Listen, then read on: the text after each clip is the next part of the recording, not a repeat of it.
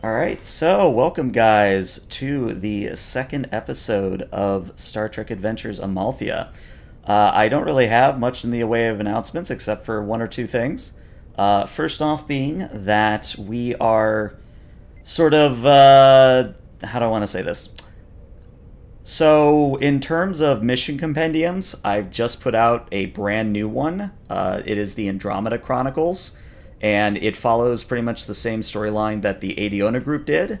However, moving forward, I'm not sure which mission compendium to do next, and I would love it if you would vote. There should be a tweet somewhere on my Twitter with a link to a straw poll, and cast your vote. The current choices are either a Imperial class vessel or a TOS station, and I think the TOS station is ahead at the moment, but that could change, being the internet and all.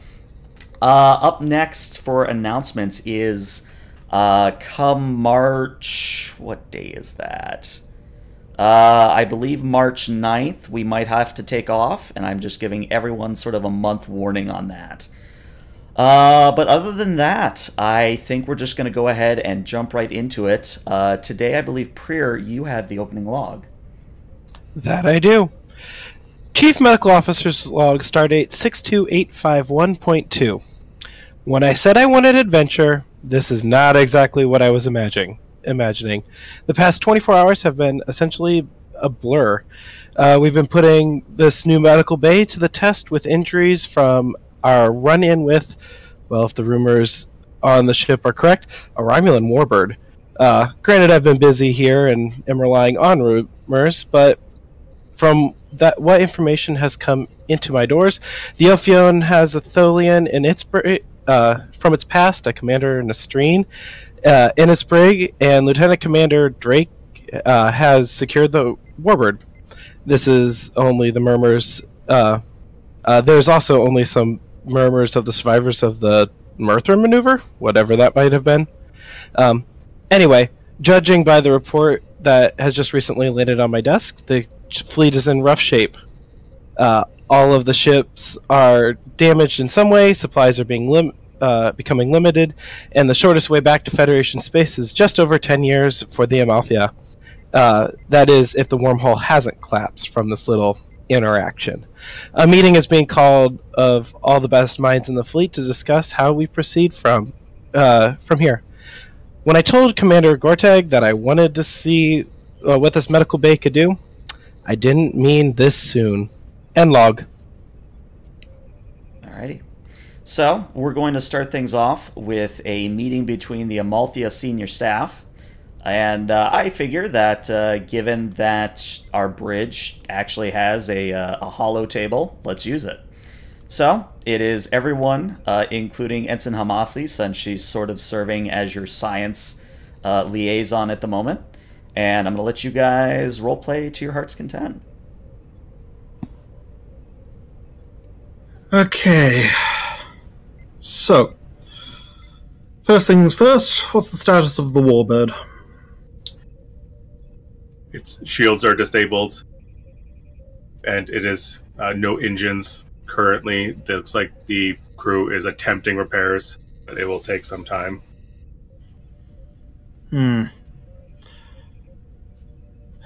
It's my understanding, Captain, that Lieutenant Commander Drake has just taken several of the newly arrived shuttles with Marine boarding parties.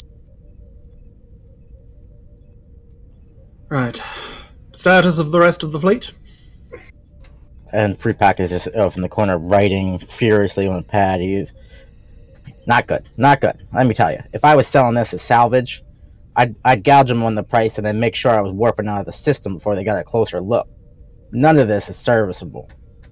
The Amalthea sensors are down. That's going to take months, even if I had the parts. Now, I could take the Class 2 outpost parts in Cargo Bay 3, but I'd have to convert them. That's going to take time and people. I tell you, this is too much. The Mayon's comm array is down. Can't talk to that. The Red November, you might as well tie a stick to the front of it for all it does. It's got no phasers. The Ophion, I wouldn't trust that thing at high warp. Its structural integrity is down. And don't even think about taking that into MVAM mode. what the M is mode. And he scribbles it out, something on the pad. The only thing they made out of this is the Lysithia, and I mean, she's got knocked around, but she can at least stand up in a fight. This is going to take some ingenuity. Captain, I don't think I could have said it better than Freepock just did. It's not looking good. The two options we have now are to cannibalize the Warbird for parts to repair our ship, or possibly the spare parts we have in the cargo for a starbase, and use that to supplement our ships.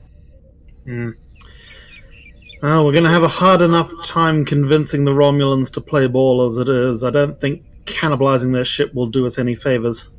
And I am not leaving an entire crew of Romulans sitting in the middle of the Gamma Quadrant where they can go around causing goodness knows how much damage. Well, if we leave them on a habitable planet without their ship,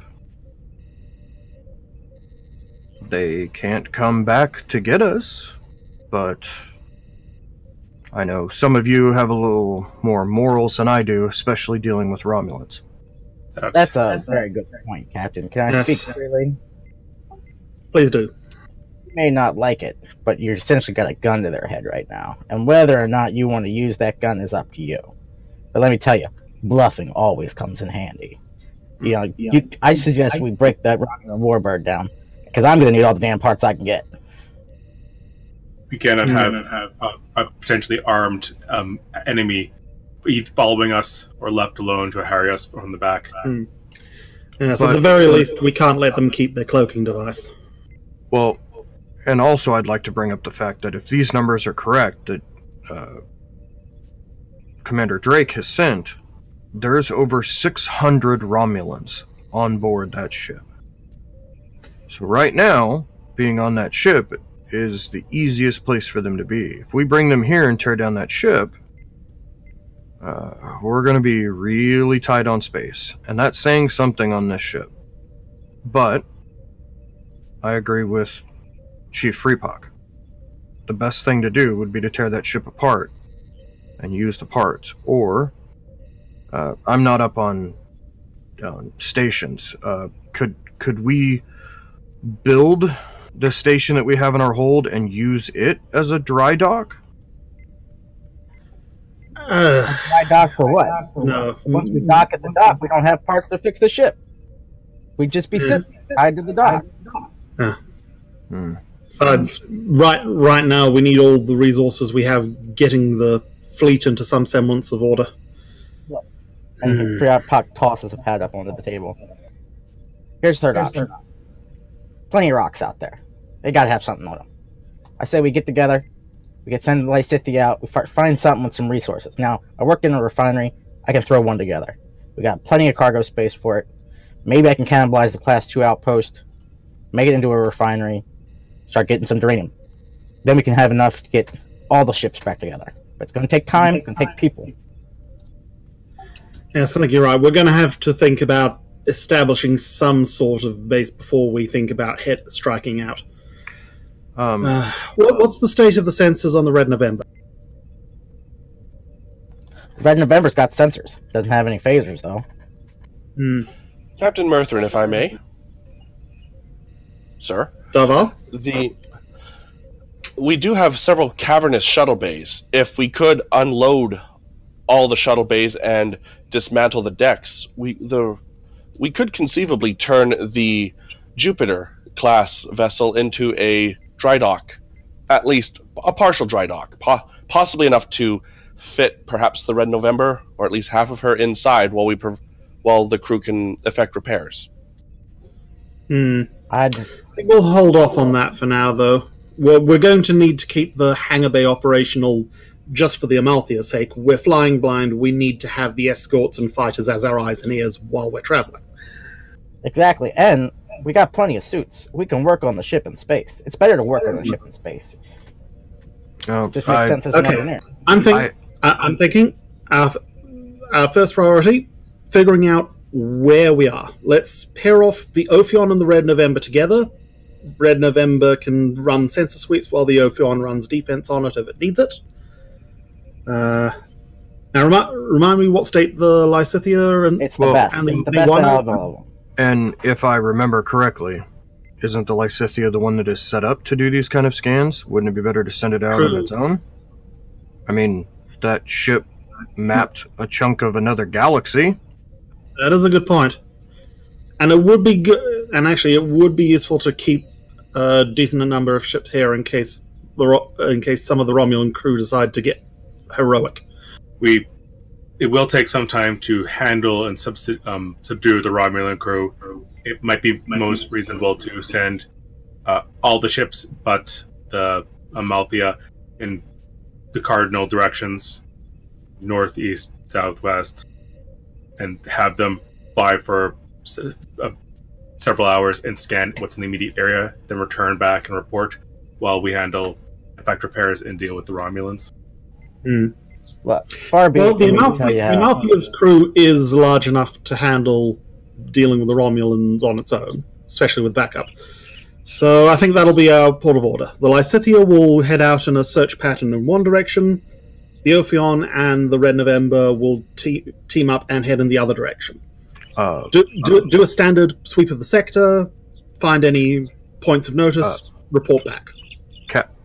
Captain? Yes?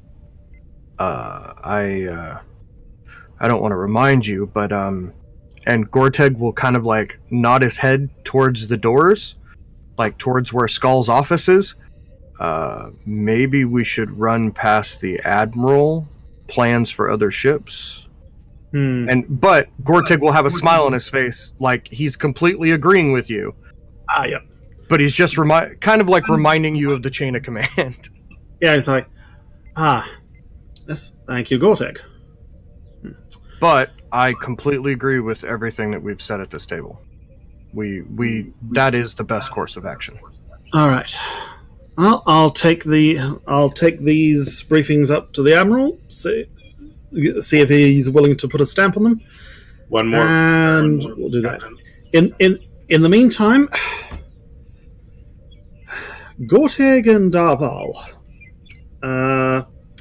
how do you feel about writing up some kind of crew roster to distribute the Romulan crew throughout the fleet? I can absolutely do that, but until we decide on what we are going to do about Chief Freepock's idea of a refinery, and he'll say with a very toothy Klingon grin, that leaves us with 600 person labor force for said refinery. One should also... And Murthrin sort of raises an eyebrow and goes, "That's not how the Federation does things, Gorteg." And that is why you are the captain, and I'm simply offering a second opinion, he says with another toothy grin. Versazo raises his little robot arm. Yes, Versazo? One other point. We might have to consider holding trials, find out who was responsible for the assault on the war. Oh, we're definitely holding a trial on our stream, and depending on what we find out, maybe some of the bridge crew of the Warbird. But first of all, I'm hoping, which is always a dangerous thing when Romulans are involved, but I'm hoping that their desire to get back home will persuade them to see sense. In the meantime, let's see what the Admiral has to say. Alrighty. So what we're going to do now is we're not going to cut straight to the Admiral meeting because I figured it would be probably a better use of time if we had all of the captains at one table at once. So let's actually cut to the Ophion. And to answer your question, Gorteg, this would be roughly about 2 or 3 days after the attack. Okay, so the Warbird has been pacified and all of that kind of stuff. Correct. Got it. All right. So we're going to cut to the Ophion conference room where the senior staff of the Ophion is currently meeting. And it's important because I've given Locke some very important notes. Ooh. Yeah? What? You should see a handout, should be Uh-oh. under logs. You should see lock notes. Oh, there it is. All right. Totally was not warned about that. So yeah, Panek, it's your meeting. Go ahead and Thank run you it. for coming. I'm sure your duties are most important right now, but I need a status assessment of the current ship. The current ship status. CPO Mito, SCPO Cranston. What is their current structural status and damage report? Not good. Captain, if I may, have you ever heard of Swiss cheese? I believe this is some sort of edible food from Earth. Yes, it happens to be very thinly sliced cheese full of holes.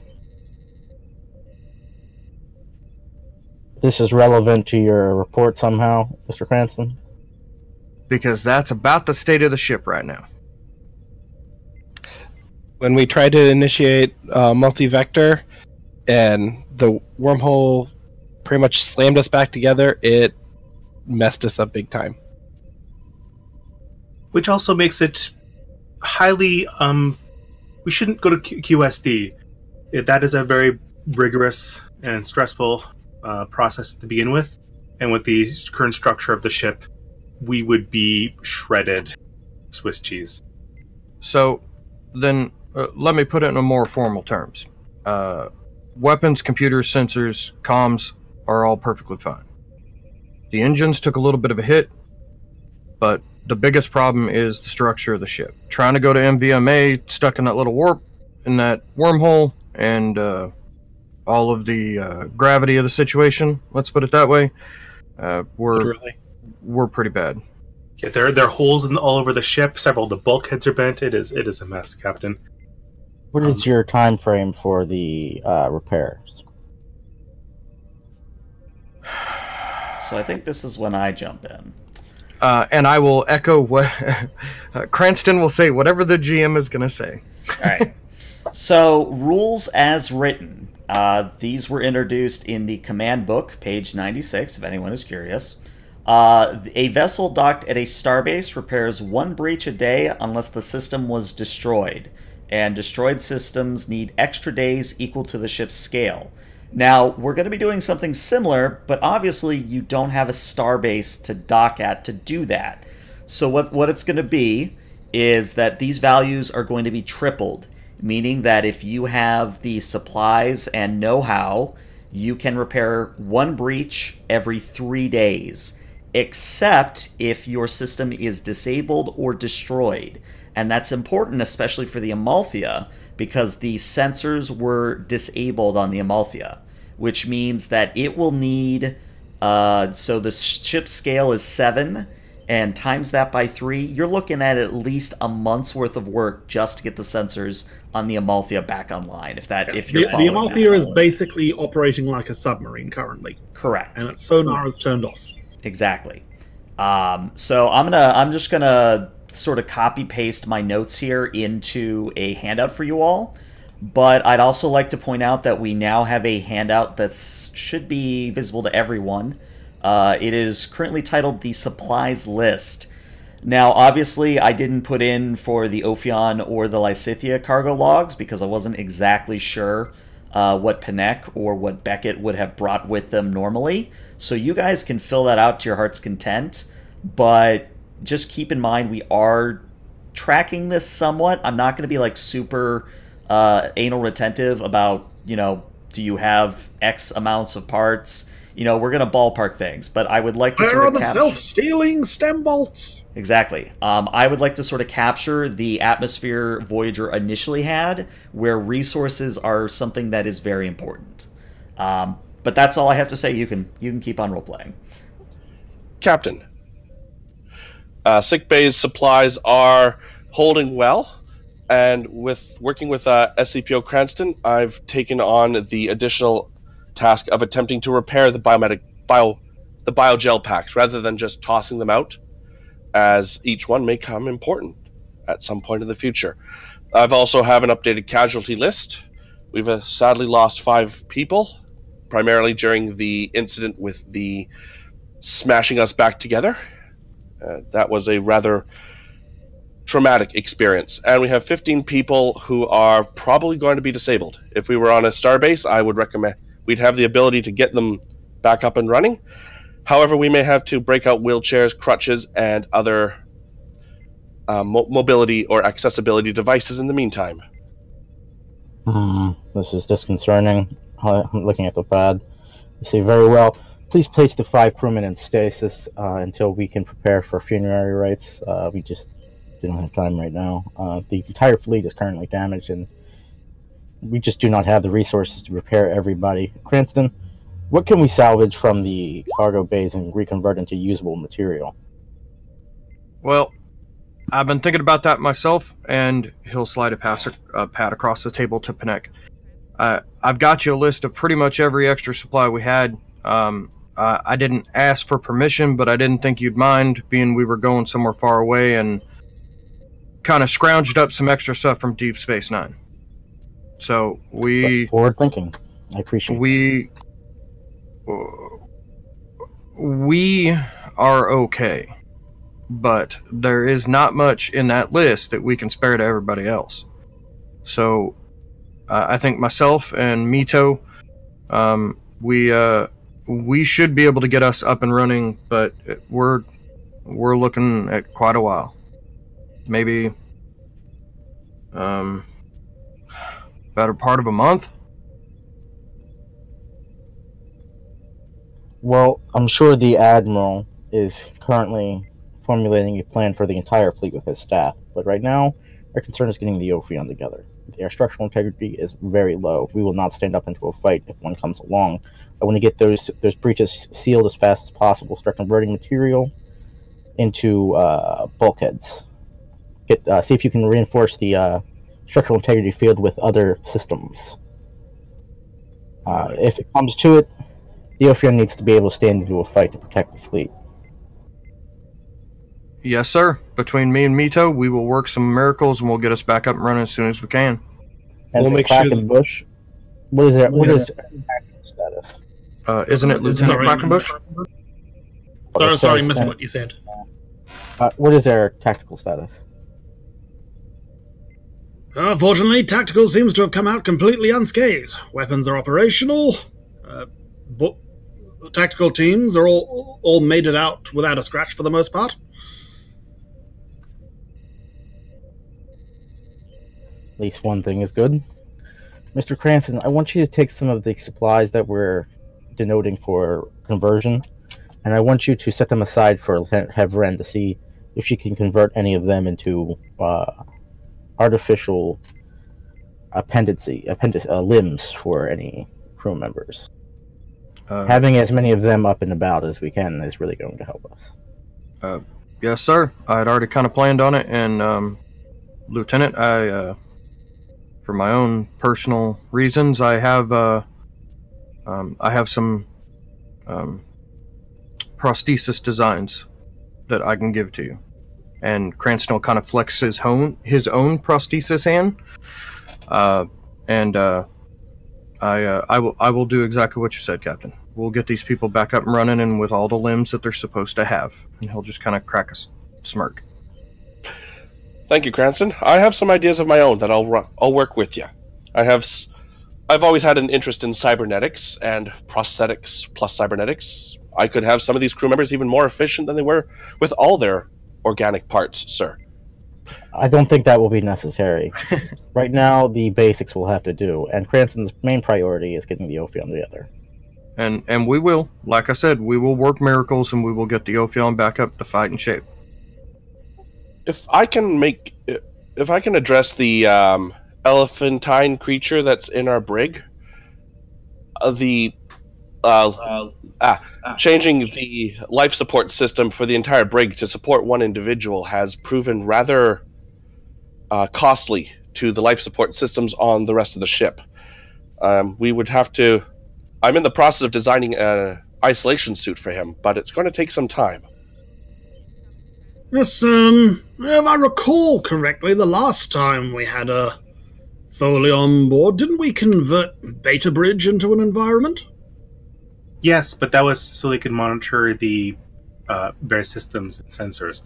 It was very costly to the bridge, to quite a bit of damage from the exchange. Well, the thing is, we're not going to be using multi-vector mode anytime soon, so it's not like we need Beta Bridge at any point in the near future. Well, we'd probably definitely take a cargo bay or even quarters and convert them to a similar state. We don't necessarily need to be a bridge.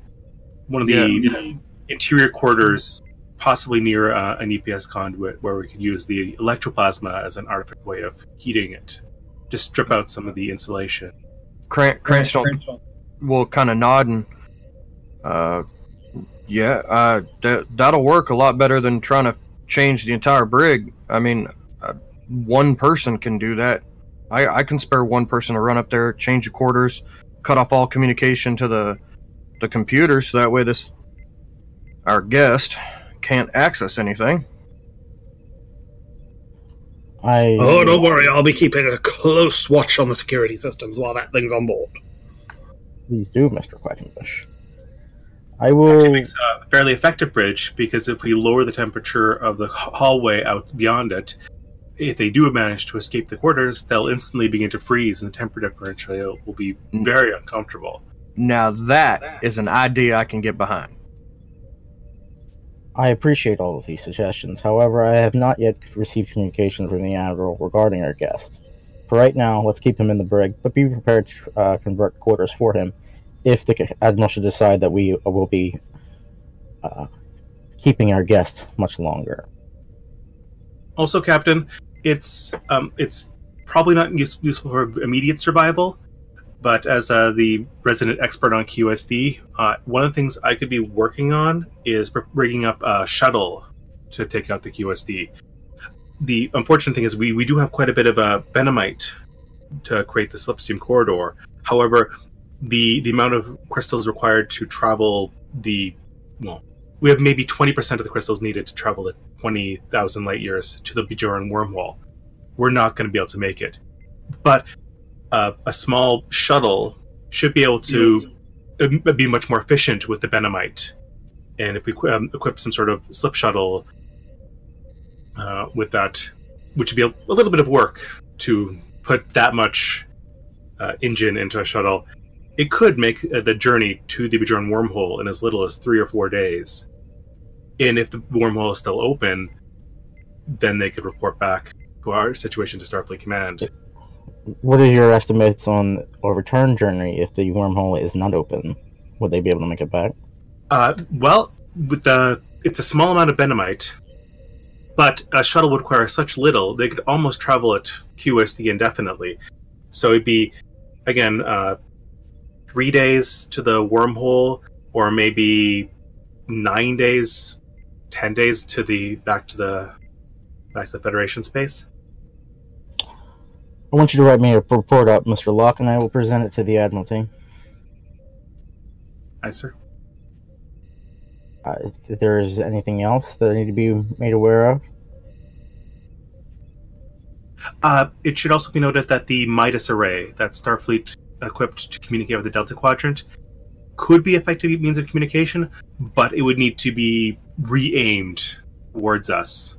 So it's something we could set up and work towards, but until we contact Starfleet and let them know to actually recalibrate the Midas array, it is not going to be useful. They cannot just start beaming randomly towards us. If we are able to reestablish contact with the Federation, I will make sure that this suggestion is passed along.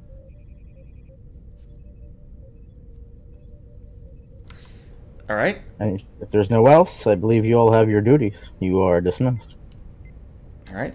So we're going to cut to a brief scene between Drake and Skull before we have the actual sort of captain's meeting.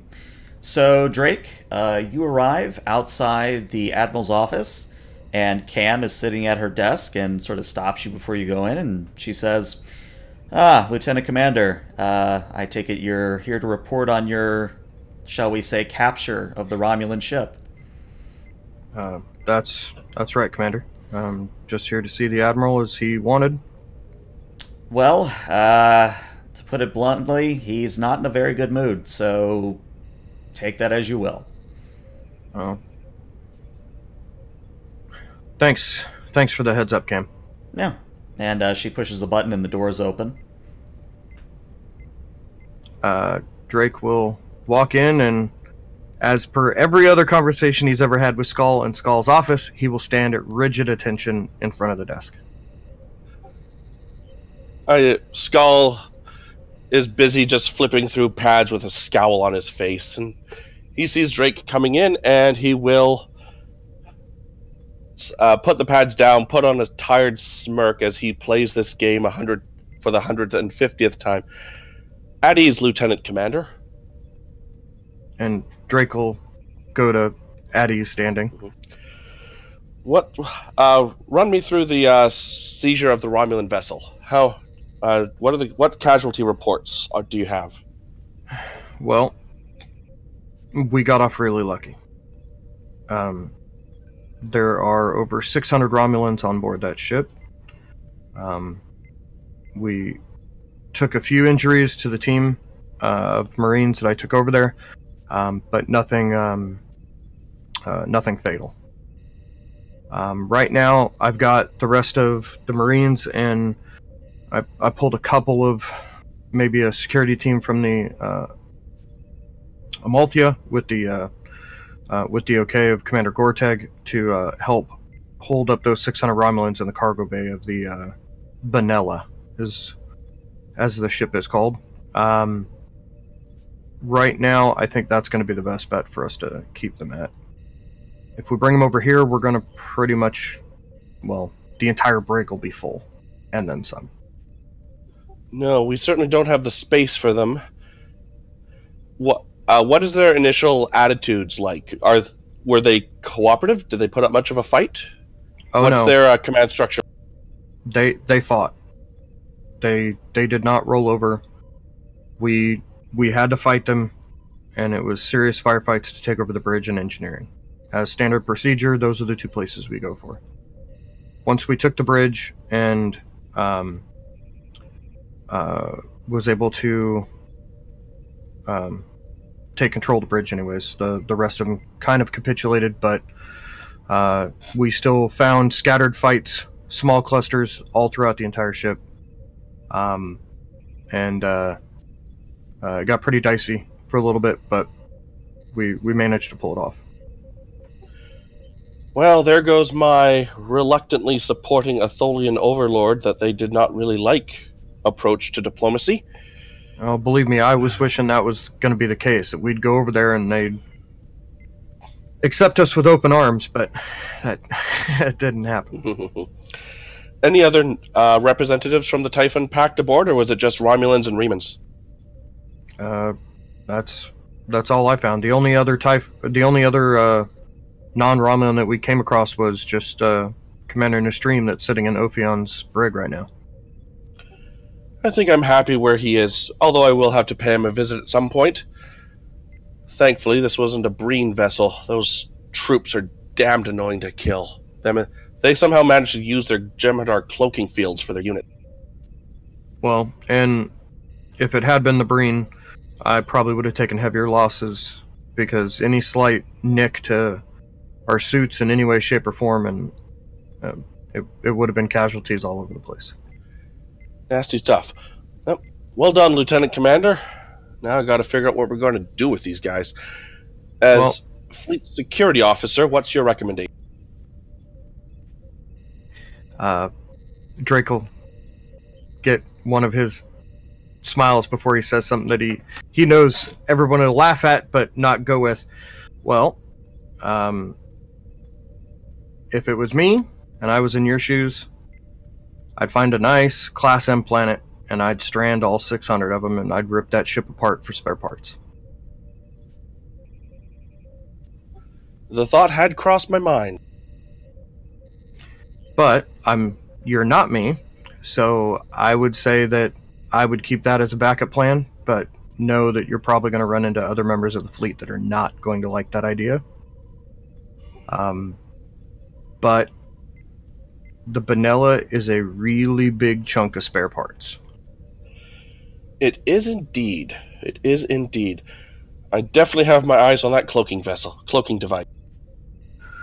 I didn't think you'd mind, but I took some of the Marines that are cross-trained and sent them out to help with some of the repair crews and some of the medical staff to help us get through this quicker. Most of them volunteered to do it on off hours, so I'm keeping a watch on my guys, but they'd rather be helping than sitting in quarters in downtime. Understood. Just be aware of the strains of mental stress. This is going to be a very long road, and I don't want people burning out right. I understand. Don't worry. We'll be ready for whatever comes our way. But do you want me to stay on the Amalthea, or do you want me to head back to the Benella and oversee the prisoners? Head over to the Ophion real quick and get a read on our Tholian prisoner, and after that, go where you wish. Go where you believe that you need, where you think is. All right, I'll head over there. I'm sure some of the crew will be happy that I'm around. But on my way out, should I keep up the facade that you're in a really terrible mood and you're angry at everybody? Oh, I'm always angry at everyone. I just put on a good front. Also, if you wouldn't mind seeing where Commander Cam has stashed more of Beckett's liquor, that would be very much appreciated. Oh, that's an easy one. Check the panel behind your flag. I stashed you some there. Always looking out for me, Drake. That's why I like having you around. That's why I'm here, Admiral. All right, I'm gonna go over to the Ophion, and I'll see what I can get from this Nostrine. And Drake will give a crisp salute, walk out, and as he walks out, he'll look at Cam as the door shuts. I haven't seen him that mad since Locke teleported a quantum torpedo onto his desk. It wasn't really his desk, but I know what you mean. If I were you, though, maybe give him a couple extra from that your little stash. He might need it. Well, I mean, it's going to be very important for me to ration it out. I don't know when I'm going to be getting new ones now. True. Well, I got to head over to the Ophion, so I'll see if there's any left, and I'll bring some with me. Good luck, Lieutenant Commander. Thanks, Cam. And before we have the meeting of the minds, all the captains and the admiral, we're going to briefly cut back to the Amalthea's bridge. And all of you are at your stations. And at this point, Ensign Hamasi speaks up, Captain Murthrin, and says, Captain, I don't really know how to qualify this. So I guess I'll start at the beginning. You did order the Callisto classes to stay out and act as our sort of sensor relays, and one of them, the Io, is detecting something on the edge of its sensor range. Ship? Unclear, sir. It's an intermittent reading. I'm not sure if there's a problem with the Io's sensors or if there really is a sensor ghost out there. Tell the Io to widen its search pattern a little. See if it can pick up a clearer picture. Will do, sir. And at this point, Razazo, if you could roll me a reason security, and normally the ship would assist you with sensor security, but considering sensors are kind of down at the moment, I'm going to instead increase the difficulty to 2 instead of a base of 1. Alright, so with the 2 successes, sort of piggybacking on the IO sensors, it's one of 3 things. It's either a sensor ghost, as Hamasi alluded to, it's a vessel under cloak that is leaking energy, or it's some kind of stellar phenomena like a comet or some other form of ball of rock that would reflect sensor readings back at the IO. Unable to get a clearer view. Sensors indeterminate, but could be sensor ghost, but something is bouncing sensors back. Could be inefficient cloak. We do know what species live in area. Ensign Hamasi and Gortik will start typing on his pad and check for these type of radiation readings, and he'll send over the normal things that you look for a Klingon or Romulan cloak. Mm-hmm. I can't remember. I know it starts with a T. Is it tachyon or tetryon? I think it's Tachyon. Tachyon, yeah. He'll send that over. Have the IO run a scan on looking for those specific type of particles. Tetryon particles are what they use in Romulan weapons. Gotcha. I knew it was a T and particles, and I couldn't remember which of the two words it was. Yeah, I think tachyons are the time travel ones. No, that's chronotons. Tachyon sweeps are what you use to sort of scan for lower tech cloaking. Technobabble everywhere. I love it. When a Using cloak ship is at multimodal warp, reflection sorting. when a cloak ship is at warp, there are subspace variances that show up. Right. True. Well, Captain, To a certain value of truth. Captain, if I may suggest deploying a wing of fighters out to support the IO, they would have a much wider search. Captain, may I also suggest that we be broadcasting messages of peace and first contact out? All bands and Not frequencies? yet, no. They're hanging back. They don't want... They want to... If it is a cloaked ship, it wants to avoid being spotted. I don't want to risk spooking it if it's not hostile. Send the fighters out, but for now, just keep an eye on the cloaking signal. Let me know if it starts to try and get closer. Yes, sir. Sending scramble orders now. All right.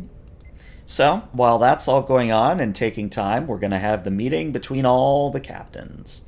So, I believe, Locke, you're going to be taking Captain Sim, and I'll introduce Sim since she and Captain Tuzon are new. So Captain Sim is the Cameloid captain of the Red November, and Captain Tuzon is the captain of the Mayuan, and he is a Bajoran. And I believe, Prier, you're playing Tuzon. Yep. All right. So, everybody else, you play your own characters. And yeah, Skull, you have everyone at this table. Well, it's been a very busy couple of days, folks. But it looks like the worst is over. So commendations to all of you and your crews for seeing us through this. Now we just have to pick up the pieces. Murthrin, you sent me over a pad of fleet deployment suggestions. And I believe those are pretty much what I was thinking of.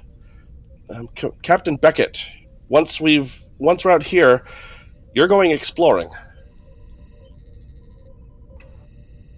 Sounds good. That's what the little sister was made to do. As for everyone else, status reports. The Amalthea... Oh, please. The Amalthea's sensors are completely shot. It's going to take a month, if not a month and a half, to get functional again. For the foreseeable future, we are flying blind. That's annoying, but at least we have several wings of fighters and the Callistos that would provide a decent sensor net just in case. Yes, we're very definitely going to have to rely on the rest of the fleet to scout ahead for us. Panek, what about the Ophion? The Ophion's structural integrity is quite damaged, Captain. We are unable to engage multi-vector assault mode or establish high warp. Tactically speaking, we currently are well armed, but that's just about it. Our engine took some damage, but that's the least of our worries. It's going to take quite some time to repair the structural damage. Beckett, the Lysithia? Computer's a little rattled. and but other than that, we're pretty good. Engines took a pretty good beating, but we can still move, we can still fight, and we can still learn stuff.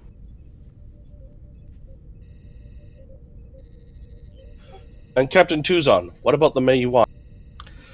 Other than our communication systems completely being shot, the rest of the ship is fully operational. That's a bit distressing. I'm very hesitant to send you out without a functioning communication system. Do you have an ETA on a... We're working as fast as we can. If we had a spare communications array around here, it would definitely help smooth things along. Yeah, we could probably convert the parts from the station for that. I think it's probably high priority that we have the entire fleet able to communicate with itself. Agreed. I'm deploying Nora Roberts to your ship, Tuzon, under your command until this is fixed. Use her as you... Thank you, sir. And Captain Sim, the Red November? Well, the weapons are damaged, but quite functional. If needed, we can actually stand up and take a few hits and give it back. Maybe, hopefully not...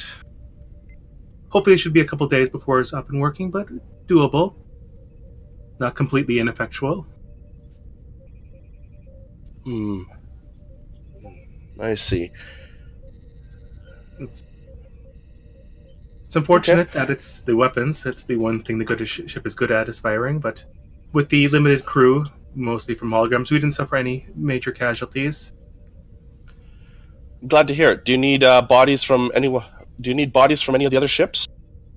No, thankfully we'll just activate a few emergency engineering holograms. The ship is quite good for that sort of purpose. And since the engines and warp reactor are not damaged, we have ample power to just channel everything and take power away from the weapons and put them into bodies. Splendid. I'm pairing Red November and the Ophion together to do a little shallow reconnoitering of of nearby systems. Captain Beckett, if you could please pass some tantalizing systems to them. Yeah, not a problem, Admiral. Hai Long is well, she's doing what Hai Long does, and she's mapping everything we can look at. So I'll pass it on as soon as she gets me a nice big fish. So, ironically, you actually get a comm badge right at that moment.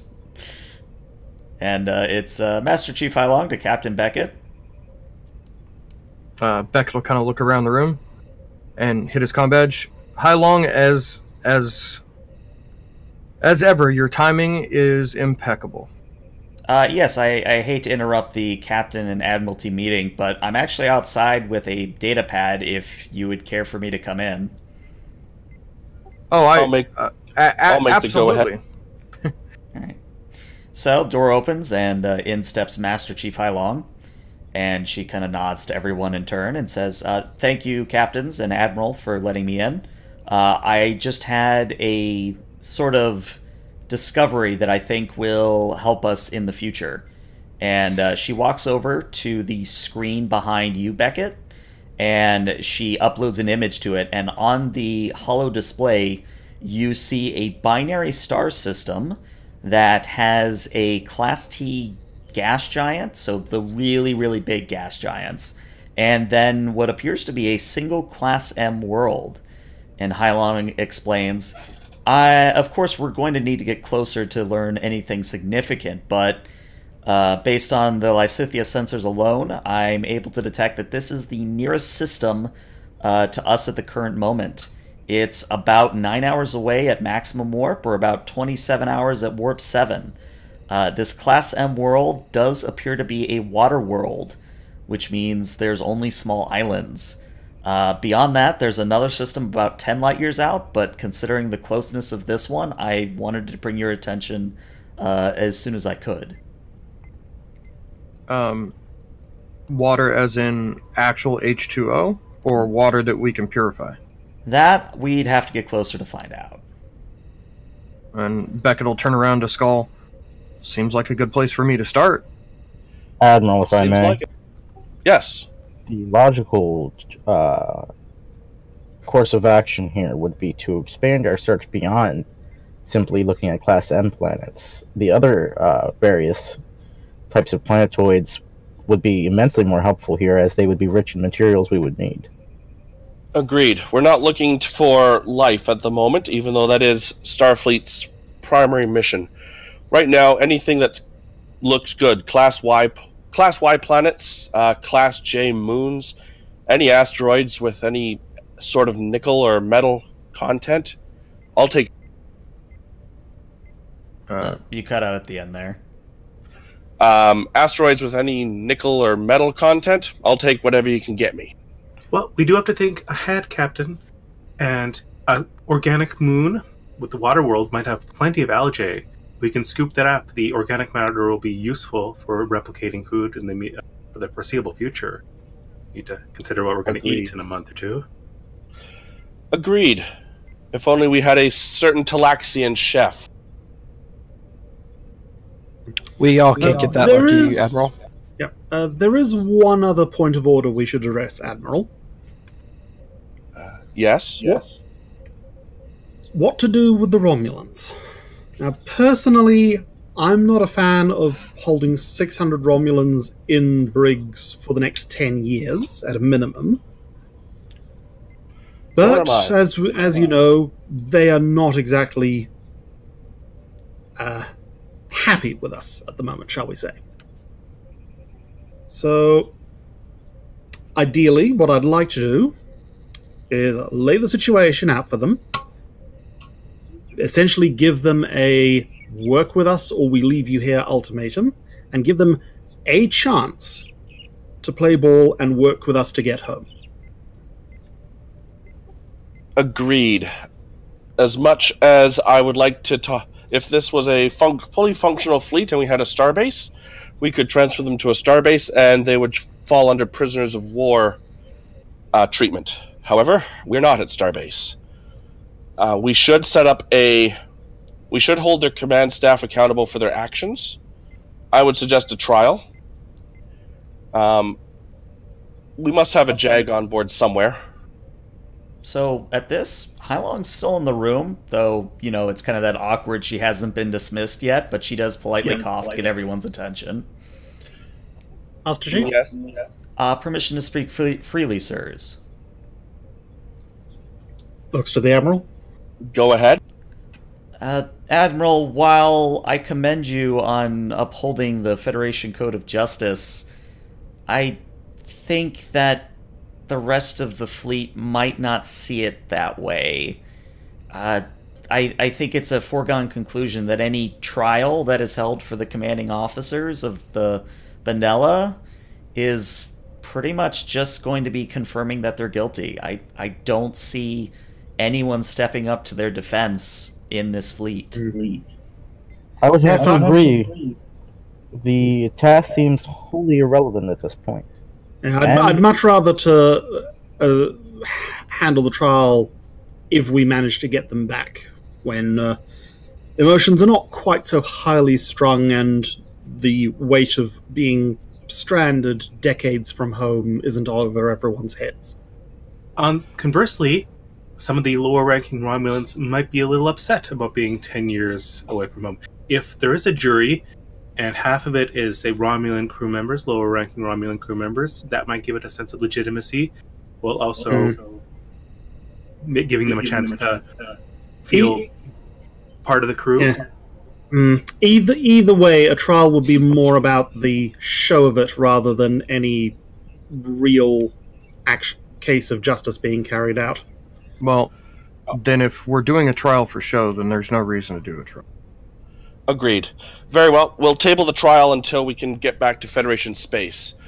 Speaking In the of which, meantime, Admiral, yes, Panek. pardon my interruption. However, my CO has come up with a haphazard, I would say, plan in which to get in contact with the Federation again. He has a tentative schematic for using the benzite used in QSD travel within a shuttle. I'll just give you the pad. I'll take it. I applaud Locke's initiative, but we've only been in the Gamma Quadrant for 4 days, and he's already looking to build a Gamma Flyer?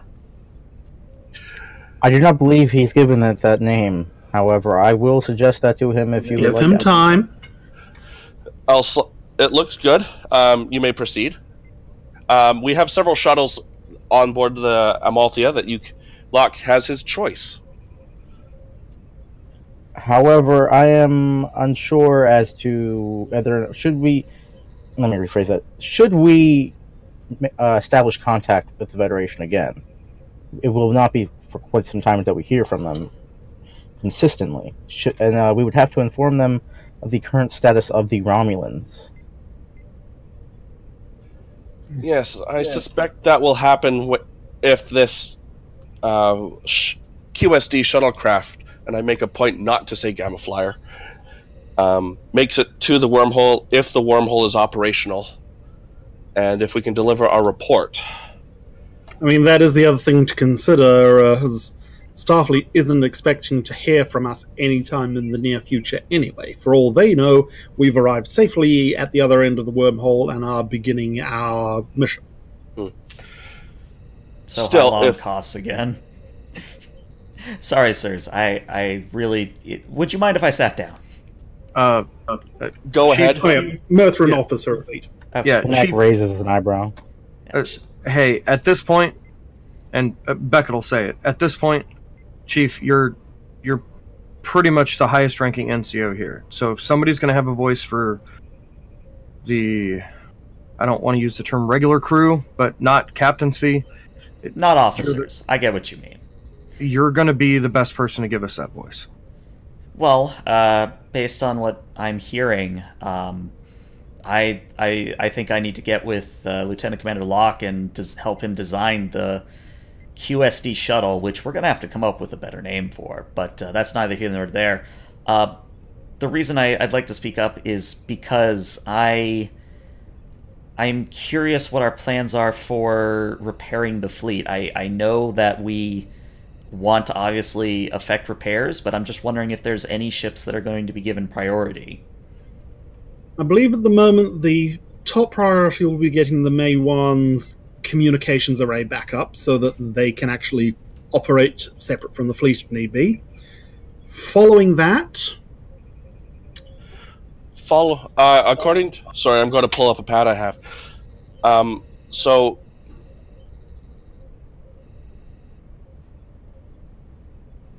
have to interject and disagree here, Captain, or Admiral, and Captain.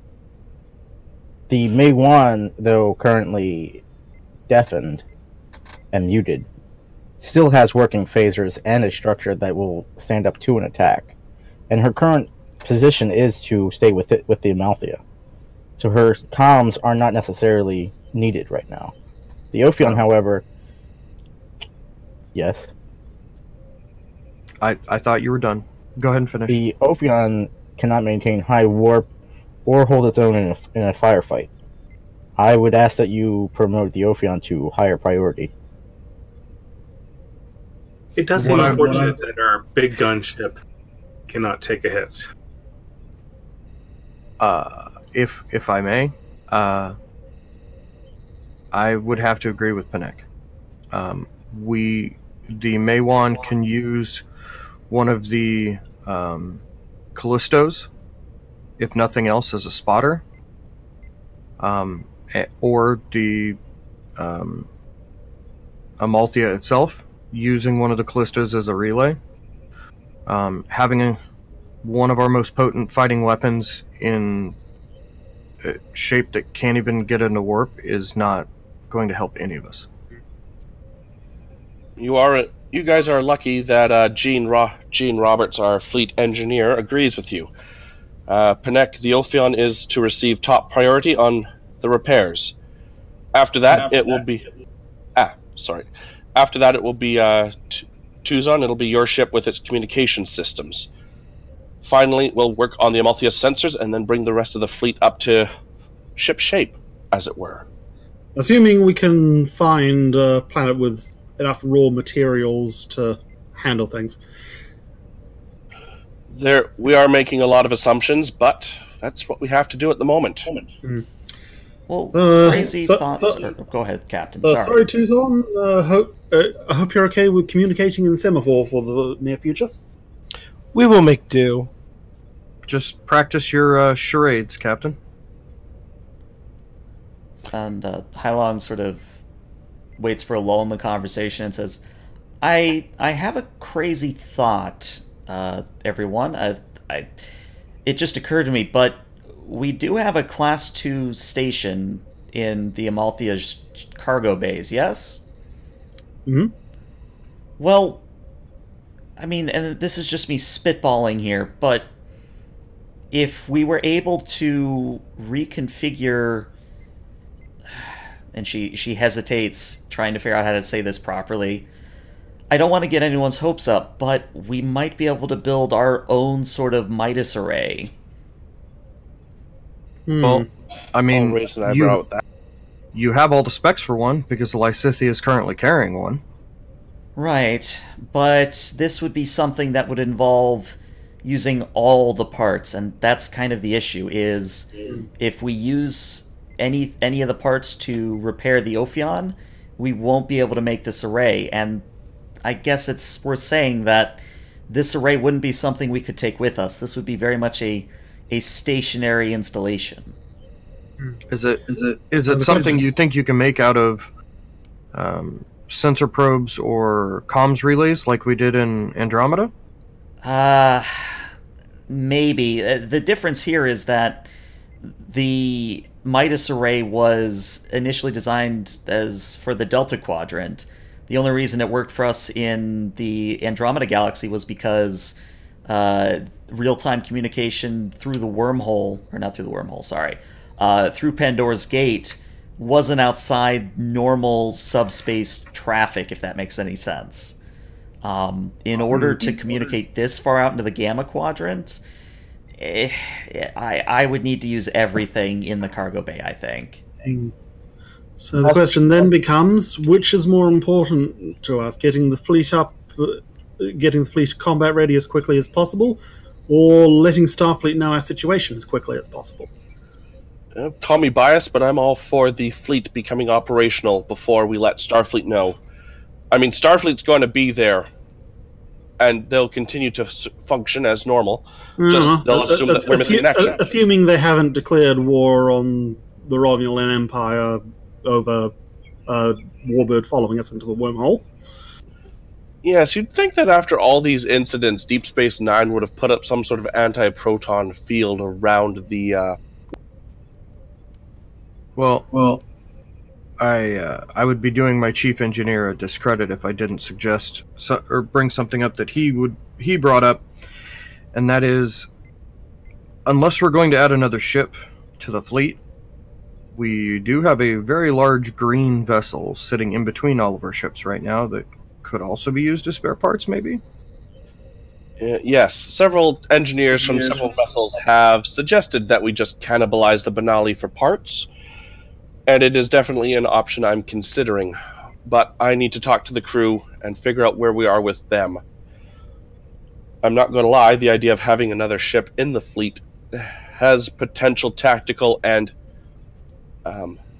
logistical benefits in the long run, even though it hampers us short term. But having 600 potential hostiles on board does tend to color my decision making. If we find them amongst the ships, that is significantly less. 50 here, 50 there, a couple hundred on the Amalthea. Some of the Amalthea's surplus crew transferring onto the Dodera decks, even.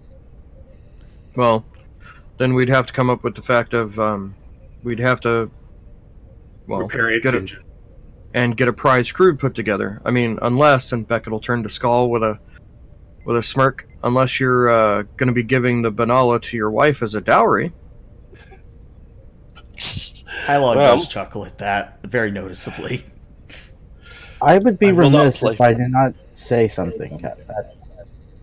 You are all expecting the Romulans to be agreeable and trustworthy here. If we are to Well, I split them don't know if among I our go as far ships, as to say trustworthy. these, even the lower rank crewmen were completely aware of what their mission was. They intended to collapse a wormhole with themselves inside of it. I would not bank on them being desperate enough to get back home to work with us. So we give them a choice. We give them a choice of remaining on their ship and being stranded 30 years from home without warp, or having their ship cannibalized and joining us in the brig for the foreseeable future. I have a thought on this, I think. How do I want to say this without seeming speciesist?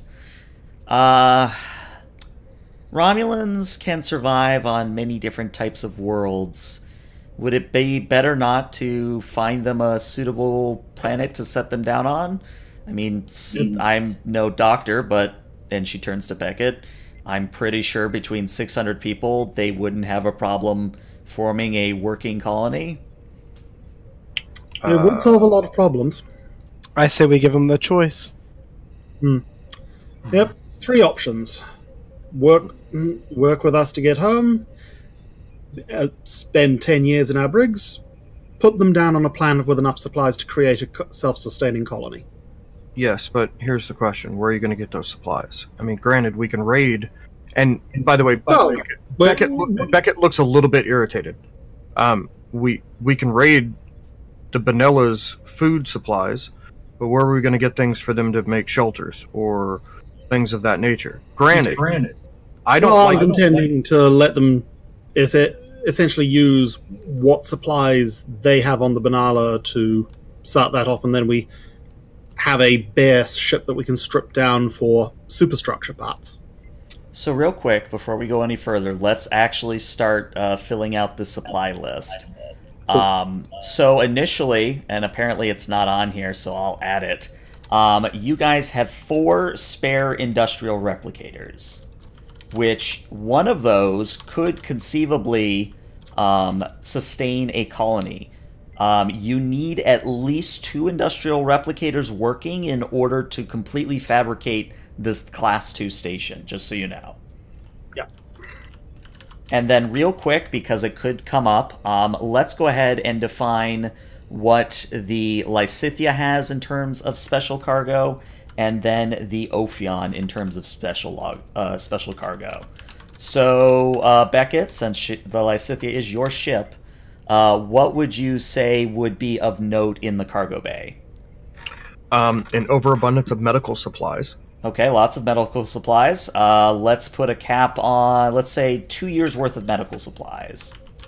Sounds good. And the reason for that is because of the mission that the Lysithea has been doing during the Borg invasion. Okay. And we're taking all of this, I mean this for every ship, that we have enough parts to repair the ship a couple of times. So, like, the normal spare parts, basically, is what I'm saying. Okay. I would actually like requisition. you to roll me 1d4, please, Beckett, and we will see how many breaches you can repair with your spare supplies. All right, you can repair 1 breach. So I'm fucked. Yeah. Pardon my language, chat. No, you're fine. And then real quick, because I know it's a thing that you do in Lysithea, how much of your still supplies do you have? Asking the real good questions right now. Yeah. It's very Man, the important. tough questions. Remember, this will be our alcohol supply for the next decade. Right, so we've got 10 years worth of alcohol supplies. 10 years. I would say, I mean, we didn't know how long we were going to be out here, and plus Beckett's been known to pick up supplies as he can. Mm-hmm. So I'd say, I don't know, maybe a year's worth of making what he can already make. All right, so 1 year's worth of alcohol. Brewery, that's the word I want. Brewery necessities. Okay. And I think Any it's other like weird major weird major parts is maybe knowing Matic, spare parts for the Cilia, the cloaking device, and also spare parts for the Midas pod. Okay, and we'll say that those spare parts, we'll say, are not really configurable for a breach without a check. So Sounds good. Parts, Like the generic wear and tear parts, not actually like a full second, unit. Gotcha. Roll me a D50, please. Wow. I mean, these are great rolls for Star Trek Adventures, but not for this. I hate this algorithm. I'm going to give you a plus 15 on that, so 17 spare parts, just so we have a number. All right. Let's go to the Ophion. So Ophion, I'd like, let's say Panek. The Ophion, I think it's fair to say, you have, colored history of the Ophion. You've taken a lot of breaches in your past, so you probably are carrying a lot of spare supplies when it comes to fixing breaches. Especially since we have 3 parts, 3 different modules to fix. Right. So I'd also say we have extra resources for repairing EPS conduits, since we have a huge power draw. Yeah, let's suss that out. So I would like you to roll me a 1d12, and then we will add 6 to that. Okay, so you apparently thought ahead. So you have 13 breaches worth of only repair logical, supplies. Of course. Yeah. Well, and because your chief engineer is a scrounger. Yeah. Okay. I'll say you will get 1 more special item with that many worth of repair supplies. You get 1 more special item in your cargo. I'd say we have extra armaments, an extra amount of torpedoes, a few quantum torpedoes maybe thrown in. And let's not worry about the torpedoes, because I don't want to pull a Voyager and shoot like 50 more than we actually have. So let me float it this way. I didn't initially put the Benamite on there, so let me add the Benamite to your sheet as well. So you have enough Benamite for approximately, I can math today, of QSD. Okay. So, as long as no one else was editing the sheet, if you guys re-look at the supplies list, that should be everything. So yeah, sorry to interrupt the meeting, but I figured before we started worrying about specifics, we wanted to get that sussed out.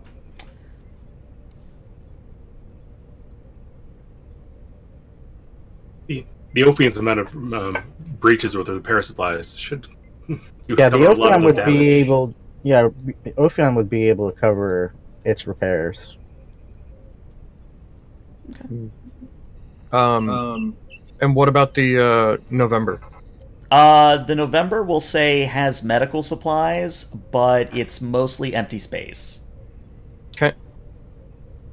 So that's why they're not on here. Righty.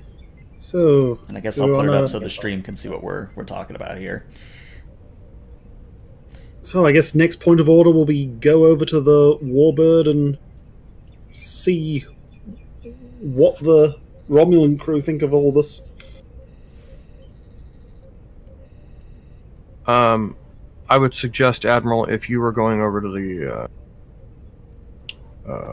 Benella, to take a heavier Marine presence with you. Drake will not let me leave this ship without at least 2 escorts.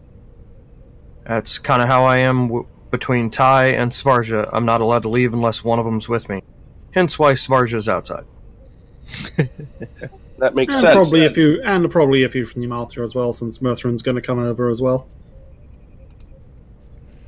In the meantime, I do not... Whatever we decide on the Romulans, I do not trust their cloaking device, and would rather claim it as a spoil of war, rather than letting the Romulans have it if we decide to let them out. Oh yes, no, they are getting their cloaking device privileges revoked anyway. Yeah, well, that makes me happy, and I'm sure it's going to make Captain Sim happy with both of us having cloaking devices. Indeed, it's actually It's not a powerful enough device to deal with the Amalthea, but the Ophion or the Meiyuan would probably suit one of them rather well. But we'll tack that onto a list of things to do after we're up and running. In the meantime, I'll ask Vetu to assist your engineers in looking at systems and seeing what we can do.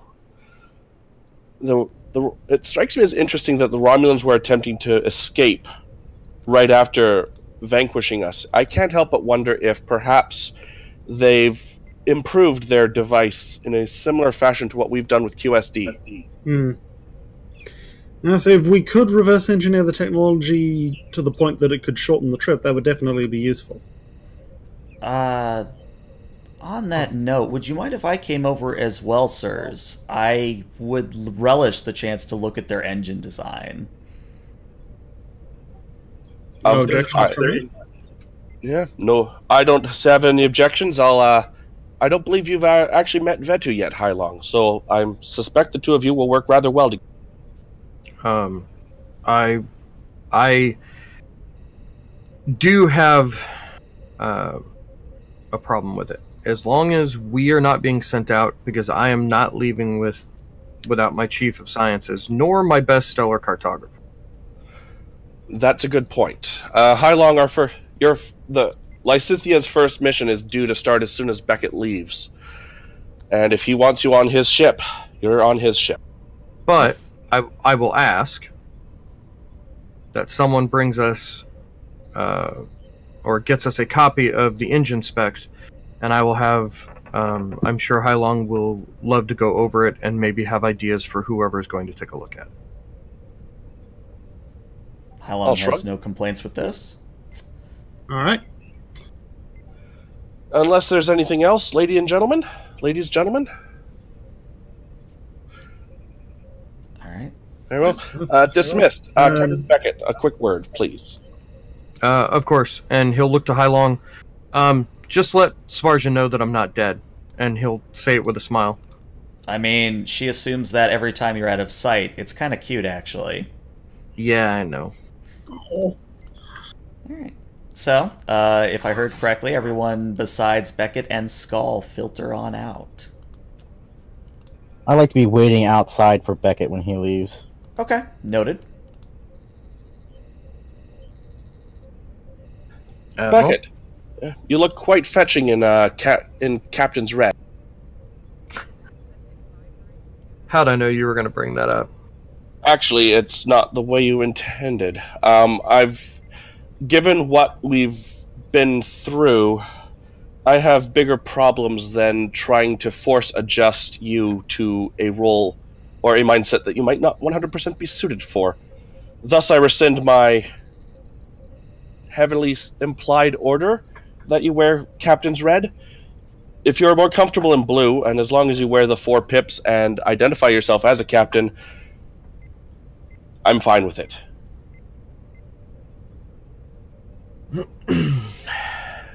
You know, I had the tailors make a red suit. Just... No, whichever you would like, Admiral. I told you this before. On my ship, I'll wear what I want. I'm on your ship. Technically Mirthrin's, but it's your ship. This is where your flag's at. If you want me in reds for meetings, I'll be in reds for meetings.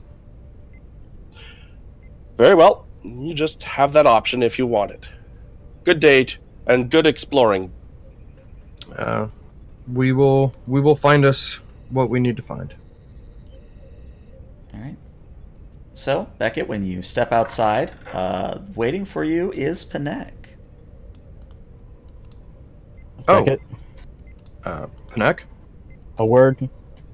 Of course. You want to have this word while we walk to the transporters? Certainly. What's on your mind? Some advice, Captain. While I was appreciative of your Master Chief and her suggestions, your remark as to her being the voice of the non-commissioned, I'd like to remind you that as captain at these functions, it is your role to know the voice and intent of your crew regardless of their rank. I understand that. But we also have a lot more people underneath each one of us. And I don't know about you. Well, my crew probably likes me better than they like you. But they're not going to tell you everything you want to know. Or they're not going to tell you everything they want to say. They're going to tell you what you want to hear. So sometimes having another person give their opinion is better than just thinking you know all the answers. I was not implying such a thing, but rather that you come knowing what their intention is. Whether you meet with them and they explain this to you and give their insights to you, and you bring it to us. It makes you look weak, Captain, as if you don't know what you're doing. Interesting. Especially from someone who got their pips after I did. You know, I tried to come here, and I have backed up a lot of what you've said, even though I don't 100% agree with it. If there are discrepancies that you must point out, please. I am open to criticism. I'm sure you're open to it, but let's put it this way. Keep your opinions on your ship, and I'll keep mine on mine. I am only trying to make sure that their fleet functions efficiently, Captain. If your The morale of your ship is most certainly your regard. I was giving friendly advice. Well, it didn't come off that way, so maybe you need to learn I how... apologize for my Vulcan demeanor. It's not your Vulcan demeanor that I'm worried about. It's the words that come out of your mouth. I'd forgotten how little these two get on. Yeah. It's kind of... I'm laughing here off mic, but... It's interesting tension. I love it. All right. So, before we actually cut to the delegation that is at the Romulans, I actually am going to cut back to the Amalthea Bridge as words hard. Captain... also, do we want to take the break before or after the meeting on the Romulan ship? We're going to do it right before. So, right after this scene. All right. So, Captain Murthrin, you walk back onto the bridge, and Ensign Hamasi kind of catches, waves you on over to her, and says, Sir, I ran the scans you indicated. Or, no, sorry, that was Gorteg. So, she's run this by you already, Gorteg. And she says to the captain, I ran the scans that Commander Gorteg suggested, sir, and I found something very interesting. I don't know how to respond. Here, and she hands you a pad. And Rizzazo, being security, you would be privy to this information already. But Murthrin, you're looking at what appears to be a Burrell bird of prey that is currently cloaked and is basically trying its best to dodge the IO and the fighter weight. So go... Oh, as if this day couldn't get any more complicated. This is actually, hang on a second.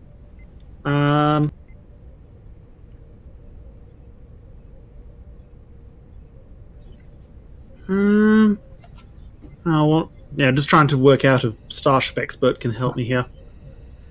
Basically, what I'm wanting to do is look at the information and go, okay, did this thing come through the wormhole with us, or was this here already? I will need you to roll me a insight and let's say con, because I think that's literally what con is meant to do. Difficulty here will be a 2. Alright, so that was con and insight was it? Yep. And I don't think we've just been doing meetings all day, so we don't have any momentum. Mm-hmm. Alrighty. And the difficulty is a 2. You do not take the exit of the wormhole. I'll spend a threat to get a third die. Okay. If it will let me select. Yeah, drop-down menus being a bit sluggish.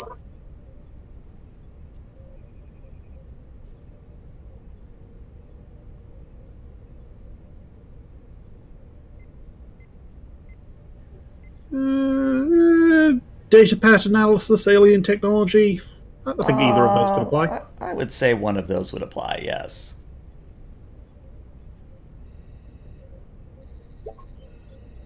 Yeah, Oh, Mercy, man. you have no idea. Ooh. Man. Oh, at least it wasn't a complication. Yeah, that's the key thing. It wasn't a complication. Well, they don't want to be spotted.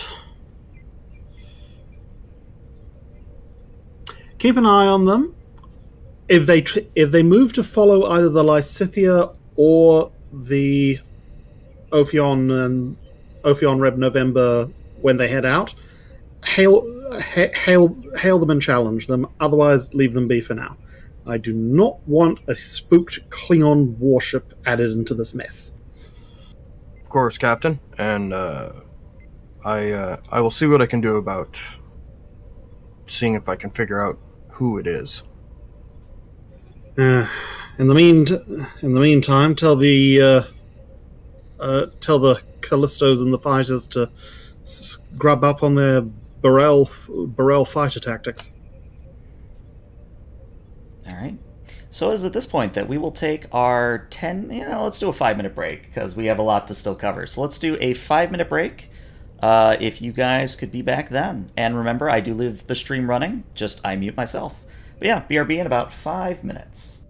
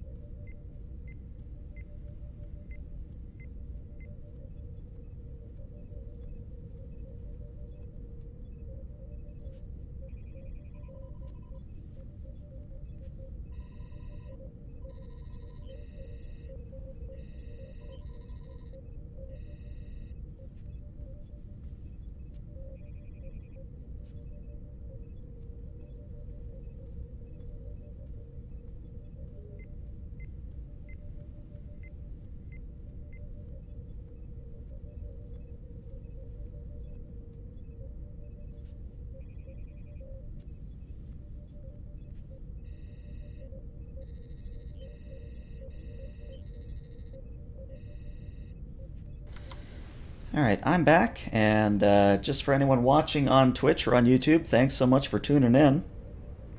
Just as a reminder, if you have Amazon Prime, you also get Twitch Prime for free. And Twitch Prime, if you don't already use it, is a free sub to any channel of your choice. You get to pick it every month so you can spread that love around. And I'd love it if you use it on me, but if not, I completely understand. Also, as I said at the top of the session, if you are interested in my mission compendiums, I just put out a new one, and I also am looking to make another one in March, and there should be a straw poll on my Twitter for that purpose. Other than that, yeah, just kind of waiting on these guys to come on back.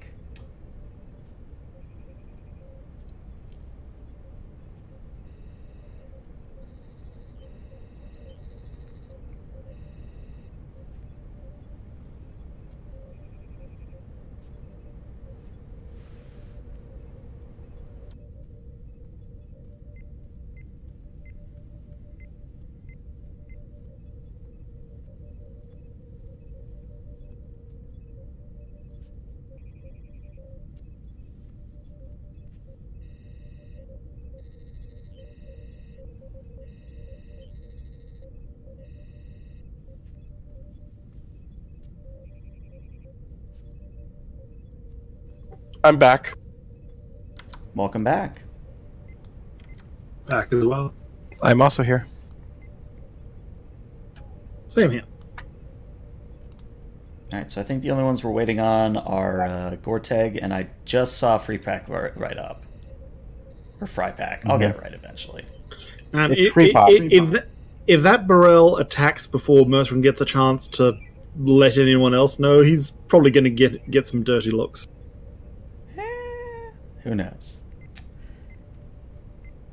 Well, while we wait, because we do have another minute, so just to confirm, who is going over to the Romulans? So obviously, Skull, you said you were going. Murthrin is as well. Okay, Murthrin, you're going as well. Who else is going to talk to the Romulans? We're bringing Vetu.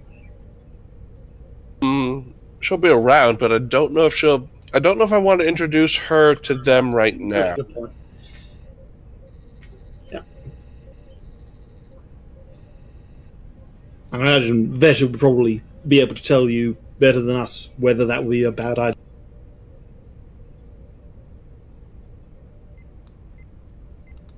So right now I have Skull and I have Murthrin. Is anyone else going along? Probably Drake. Drake, Yeah. okay. A decent contingent of troops, of course, but then we've got security personnel all over the Daederic, I'd imagine. Yeah, it's not something you really have to worry about. You will be under guard, but who knows? I think this will be an interesting scene. Do we want to bring Freepack with us? I figure he's already in the engine room.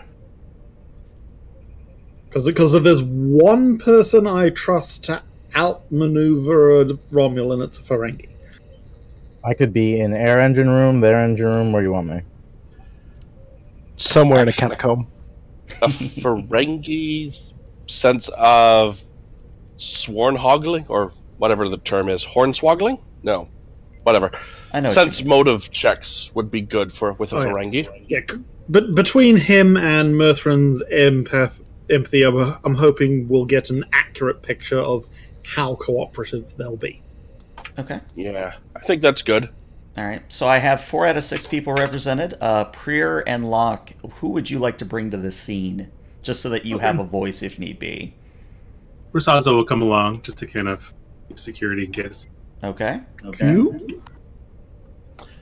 Prier can come along just in case medical needs that people need attention. Okay, sure. And Prier. Alrighty. Running out of room to put tokens. I love it. Alright, so with U6 ready to beam over, I'm curious as to any armaments that you're taking. Are you just relying on your security guards, or are you too going to be armed? Standard phasers, I'd imagine. Yep. Hand phaser. Has a Type 1 phaser, but I'm also bringing along an engineering tricorder and an engineering toolkit and a hyperspanner. And none of those cost me opportunity because I'm an engineer. Okay, noted. All right. So also, I would like to bring an updated, detailed list of the enemy ship's current damage assessment. Okay.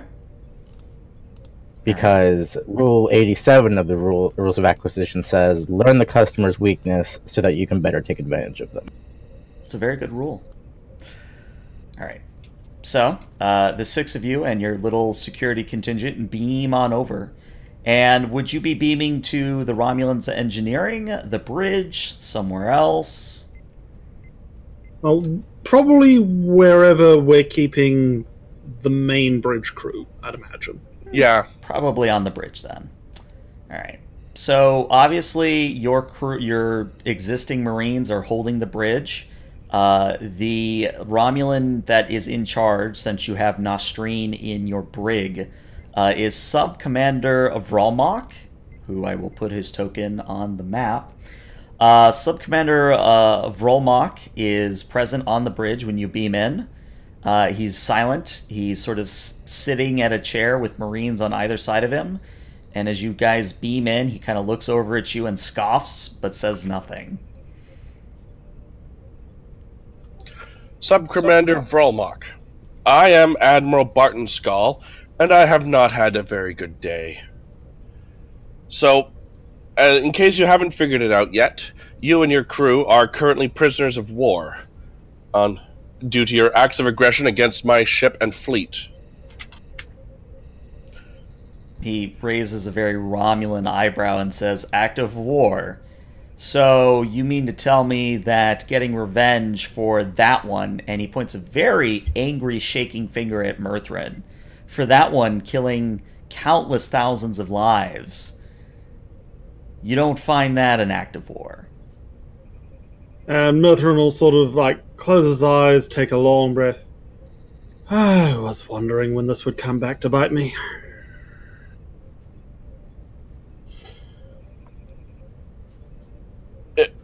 It would seem that you obviously have a deep-seated grudge. Tell me, did you lose someone? Yes, I lost my wife.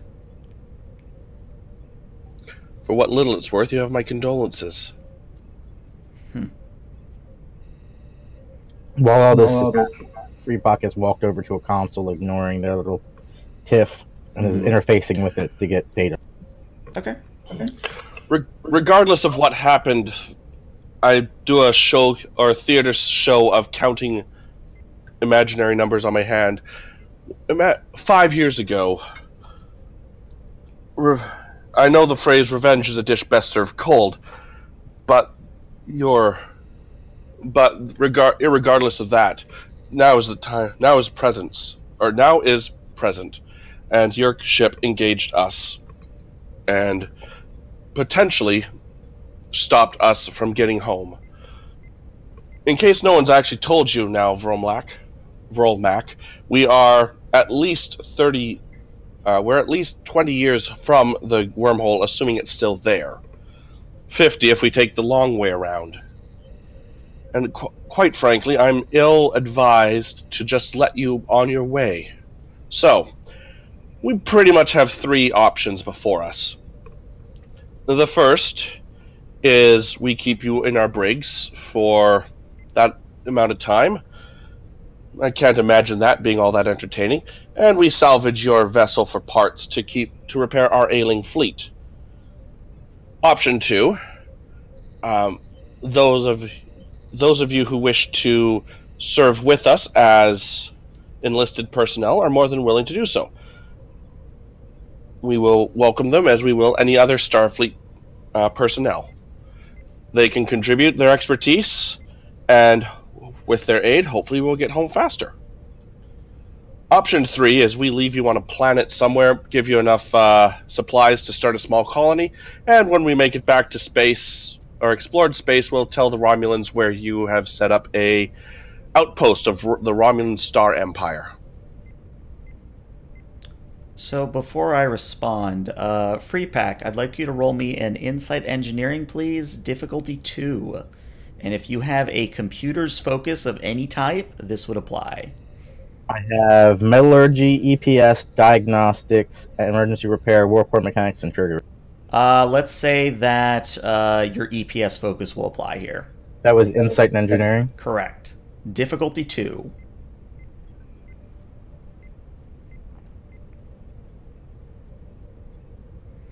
So, Freepack, you're going to notice 2 very important things as you start to pore over the systems. The first is that the quantum singularity that powers pretty much every Romulan vessel, because remember, they don't use a warp core, they quite literally use a miniature black hole to power their ship. It is in danger of expiring. And by that I mean it is not being fed anything to sustain it. And that is because obviously the damage to the engines and damage to the power systems prevents the engine from being fed, if that makes any sense. The most important thing about that is that once the singularity shuts down, it's pretty much gone for good. Like, the only thing that can get it back up and create a new singularity is a starbase or a start dock. So if this thing goes, it's gone. The next thing you're going to notice is that there is a strange subroutine that is ticking down, and there's about 30 seconds left before it executes something. You don't know what, but it has a 30-second timer. Is there no way to make a roll to determine what it is? I would say you either have time to figure out what it is and then it will happen, or you can immediately attempt to try and disable it no matter what it is. Like, it's I wanna 30 disable seconds, so you kind of have to choose one or the other. Franny's paranoid. He's gonna. What is this? What is this? Captain, there's something? I'm gonna attempt to shut it down. So we got 30 seconds left. All right, I need you to do me a daring engineering. The difficulty here, after I spend some threat, will be a let's do a 4. Oh my god!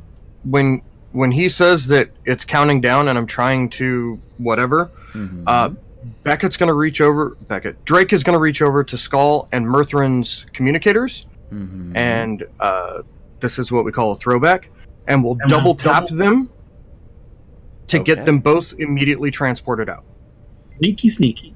All right, so Skull and Murthrin. But good man Drake. Yeah, you immediately beam out to safety. And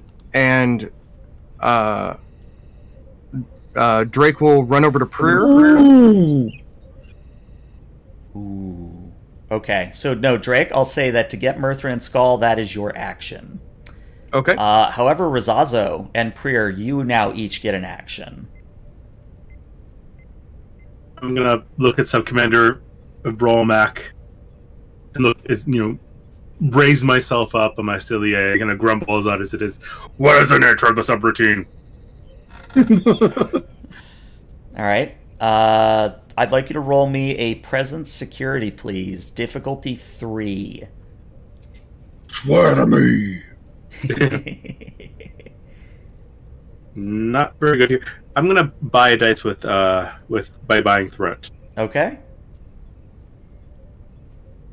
Don't think. Yeah, doubt I have a focus, but yeah. Yeah. No. So unfortunately, Rolmac just laughs, and for a reason that will become apparent soon. What was the difficulty I was aiming for? Yeah. Preer, let's do you real quick. What would you like to do? Was it a difficulty? Was it 4 or 3? No, it was 3.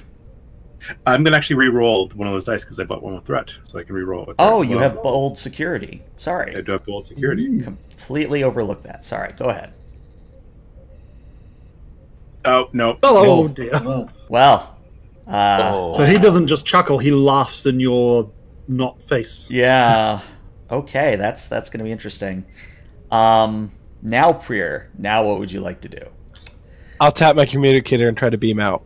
Okay, so you beam out, no problem.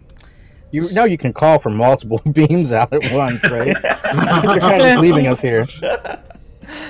All right, so a few things are going to happen at the same time. So I'm just going to start with one and just imagine this all happening at the same time. So first, Rolmac laughs, and he says, I have a 4th option. It's a pity that the Admiral won't be able to see it.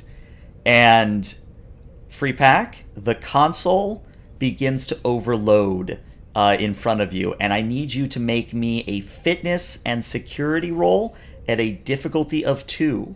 And this is to represent you getting out of the way of this incoming explosion. Oh my god, you picked my worst one.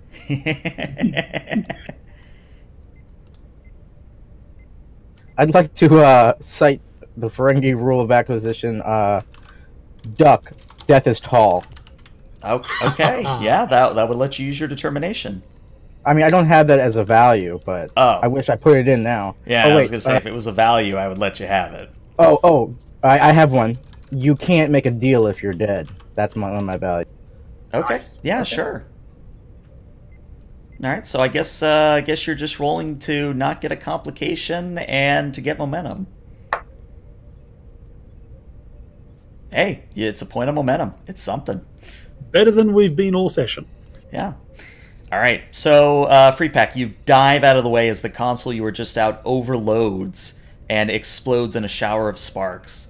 And then there is the voice of the Romulan computer, and it says, "Attention all Tal Shiar operatives, please engage Protocol Omega." And Vrolmac, Drake, you see in front of you, Vrolmac, kind of similar to what happened on in Captain America, where when Captain America, what's his name? I can't remember his name. The one who shot the doctor and they did that whole chase sequence that led to the submarine. You know how at the end he kind of bit off a tooth and it was cyanide?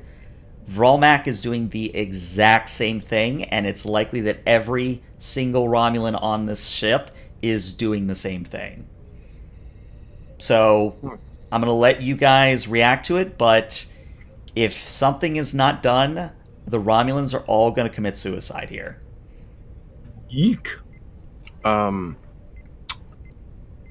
being Phaser stun? I mean, that solves our problem. That's actually, well, I was going to grab him by the throat, but yeah, I will actually stun him so he can't bite down on whatever capsule's in his mouth. Okay. And any other Romulan that's on the bridge. Okay. I would say because of Rizazo's complication, the difficulty here is actually going to be a 4 because Vrolmak is going to try and make a break for it, or at least dive out of the way, so that neither you nor the guards around him can get a shot on him.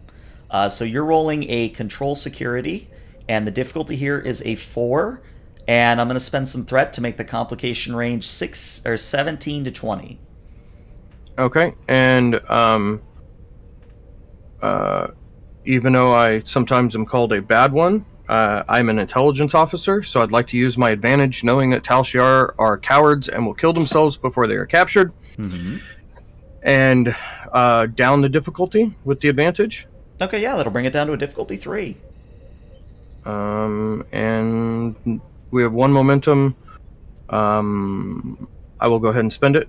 Okay. I can't take a minor action, correct? I would say you could take a minor action. We're not really in initiative order, but we are kind of in combat, so yeah, you could take a minor. Can I take a minor action to aim? Sure. Which does... Where's the combat log thing? Pretty sure it lets you re-roll a d20 on the attack. I believe so, yes. Okay, so we'll do that. Yeah, you can re-roll a single d20 made on the attack before the start of your next turn. That. Complication. And I would like to re-roll that complicated d20. All right. Because, to be perfectly honest, it honestly can't get much worse. Well, you say that. Well, I mean, what's the worst that can happen? I get another complication? Yeah. Which I already have 1 complication. Singularity. Right, but a reroll doesn't mean that complication stays and I just add another dice on it. So the worst that can happen is I stay at what I'm at. Oh, gotcha. Yeah. So go ahead and re-roll. Let's see what comes up. Another complication. Oh, well. This is just meant to be. This guy die. So I probably should have made an actual map for this because it's going to be a little bit difficult to describe. But if you will imagine that Rizazo and Drake, let's just very quickly draw something here. Let's get a color that we can actually see. All right.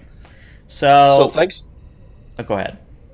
I was just going to thank Drake for giving a shout out to the flag of Italy with that roll. Mexico too. All right, so let's assume that Vrolmak is sitting in a chair and that blue line behind him is the wall. These blue X's are going to be the guards that are on either side. And I'd like Drake and Rizazo to put yourselves on this theater of the mind. And let me turn off grid so that you can actually kind of position yourselves appropriately. Position yourselves where you would want to be. And Free Pack, you're like over here. I'm currently cowering behind a comms. Yeah. I mean, Rizazo was right in front of him to be threatening him. Okay. So with that complication, Drake, you will be hitting Vrolmak, but you also will be hitting Rizazo. So I need you to roll me your phaser damage, please.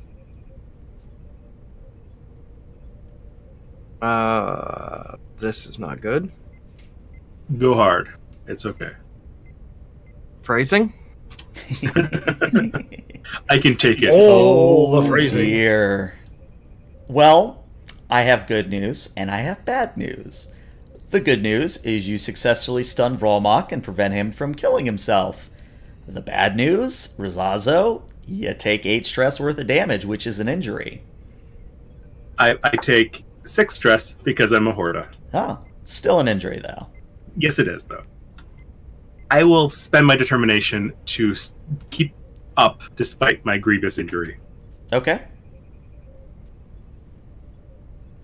Alright, so that is Drake's action, and Vrolmok is not... He's out. He's stunned.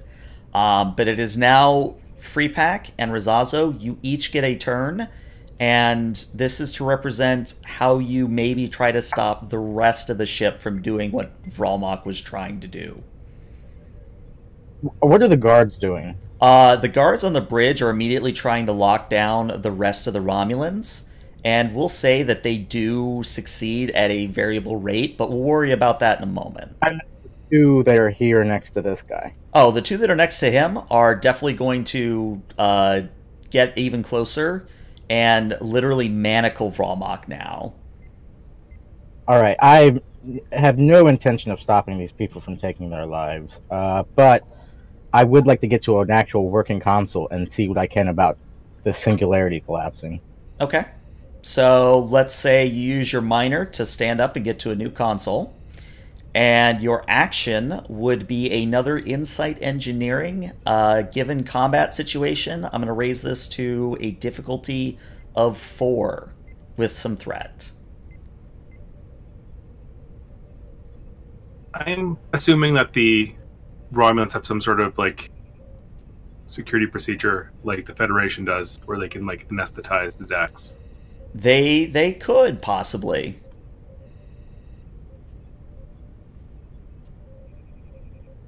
I'm just looking at my talents right here to see if I can get any of them to work.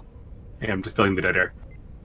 Are there any consoles left other than the one for Freepack? Is there? Oh, yeah. The Freepack is not at the only working console. You could, Rizazo, go up to one yourself and attempt such a procedure. Yeah, that's what he'd be doing, is moving over to the tactical officers thing and try to be like... oh, I had Seek Advantage. I could have re-rolled one of those D20s. Well, lessons learned. Alright. So, with the 2 successes here, remember, it was a difficulty 4. So, I'm going to say this will succeed at cost, but I'm going to say it will be at a complication. Are you okay with that? Yeah, I'll make it more exciting. Okay.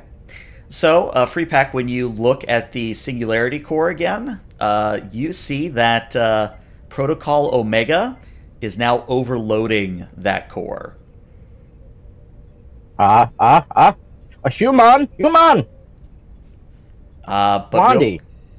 Real quick, as you start shouting, Rizazo, let's do your anestazine thing. Trying to figure out what this would be. Maybe a control security difficulty 3? Sounds good. All right.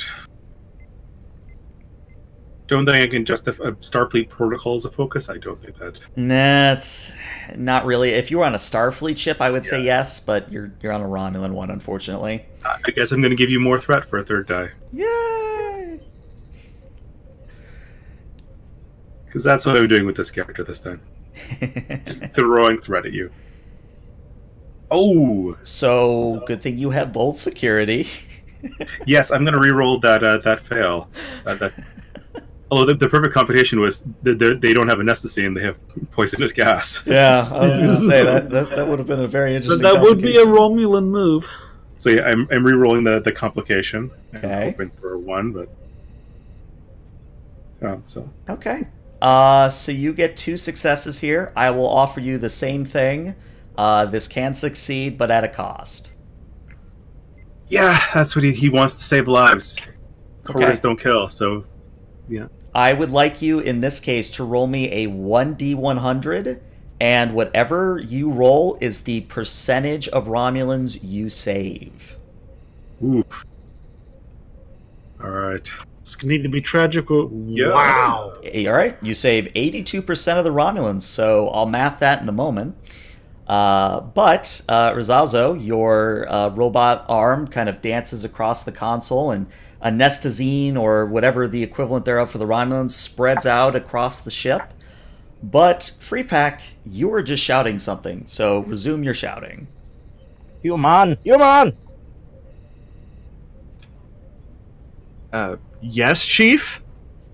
This ship is gonna blow. We need to get off here now. Like yesterday. Understood that. And Draco hit his... No, you don't understand. It's getting worse. That reception routine, it's getting faster. So while Frypack is still screaming at me all the things that he's screaming at me, Drake's going to hit his comm badge, call to the Amalthea to start transporting off all Starfleet personnel, with him being the last one, and get all of them back onto the Amalthea. If I can... And to move the ships. If I can throw something in, Amalthea has no sensors. Therefore, its transporters might not be the best call. Okay, then I'll still make that call, and they can tell another ship to do it. Unless, well, what's the closest ship to us then? Would it be one of the Callistos? Would it be the Escorts? Let me quickly glance at the map here. Yes, you would have the Callisto, the Europa, and the Ganymede that are the closest. Technically, Probably would have a lot of extra space. Technically the Red November's close enough at this point. Checking my distances here. Yes, the Red November. So you have the Europa. In fact, let me just actually put you back on this map so you guys can see what's going on. Yeah. Red November can't hear. No, it's the Mei Yuan that can't hear. If I remember correctly, the Ophion is within distance for transporting it. Yeah. Well, true, being they're the ones that got Commander Nashreem off. But the problem here is we now have 82% of the Romulan crew to transport off before this thing explodes. We're gonna have to shut down that singularity core. I tried. It's a locked routine that they've put in. In overload. You can try to bypass it. It's just going to be a very high difficulty task. All right, I will attempt. If that is your order. If only there was a captain who was trained in engineering currently on the Romulan vessel. Yeah, I was like, they're beaming out. I don't want to stop them, but they're beaming out. Speaking of which, at what point would Berthrun and Skoll have been able to go, wait, what's going on? Right about now. Cool. Okay. So I'd imagine at about this point, Drake gets a comm from Eartha and Drake, what's going on in there? First off, I said all Starfleet personnel. I didn't give a shit about the Romulans. Second, Drake will respond with, their core is going to blow up. We need to get all Starfleet off of the ship, and now. And move the escorts away. Okay. Yep, so Amalthea will just send General Comm, all ships, emergency evac, get all Starfleet personnel off the warbird. Okay. Would that include me? Because that is entirely up to you. Okay, so then Drake will say this to Freepak. Do you think you can actually do this in the amount of time that we have? Yes or no? No BS. I think so. Are you confident in your skills to be able to shut this down? Yes or no? I can do it. I can. Okay. I know this. Drake will come back and say, get all Starfleet personnel off the ship except for him and Freepak. And Rasazo. Understood. I'm not leaving you unattended. Nice. Too bad. Let me see here, because you're a Lieutenant Junior grade, aren't you, Razazo? Yes. All right, so you are now put in the difficult situation of whether or not you disobey orders or if you actually beam out.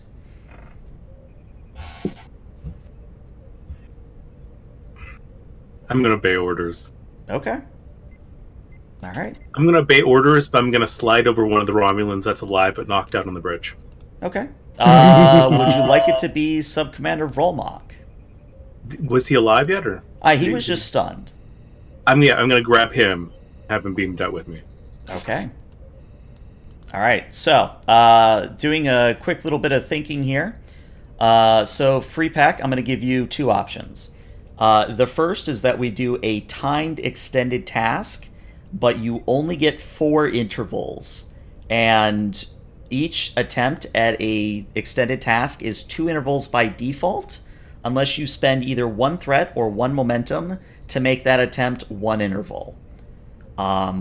So this extended task would potentially be easier, but it's timed, and if you don't do it in time, bad things happen. All right.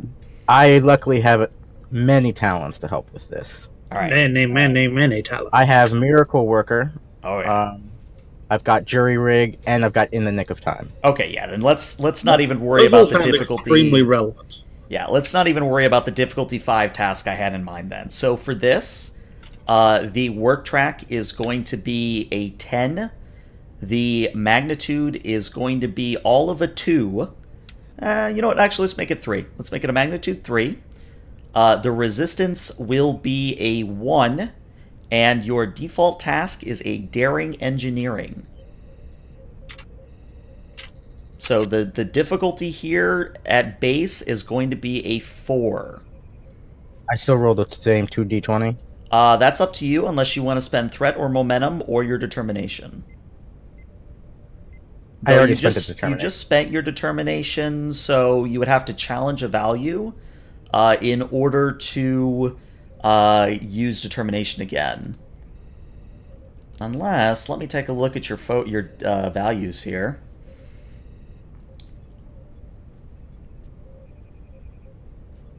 I would say if you challenged, you can't make a deal if you're dead, you would get your determination back.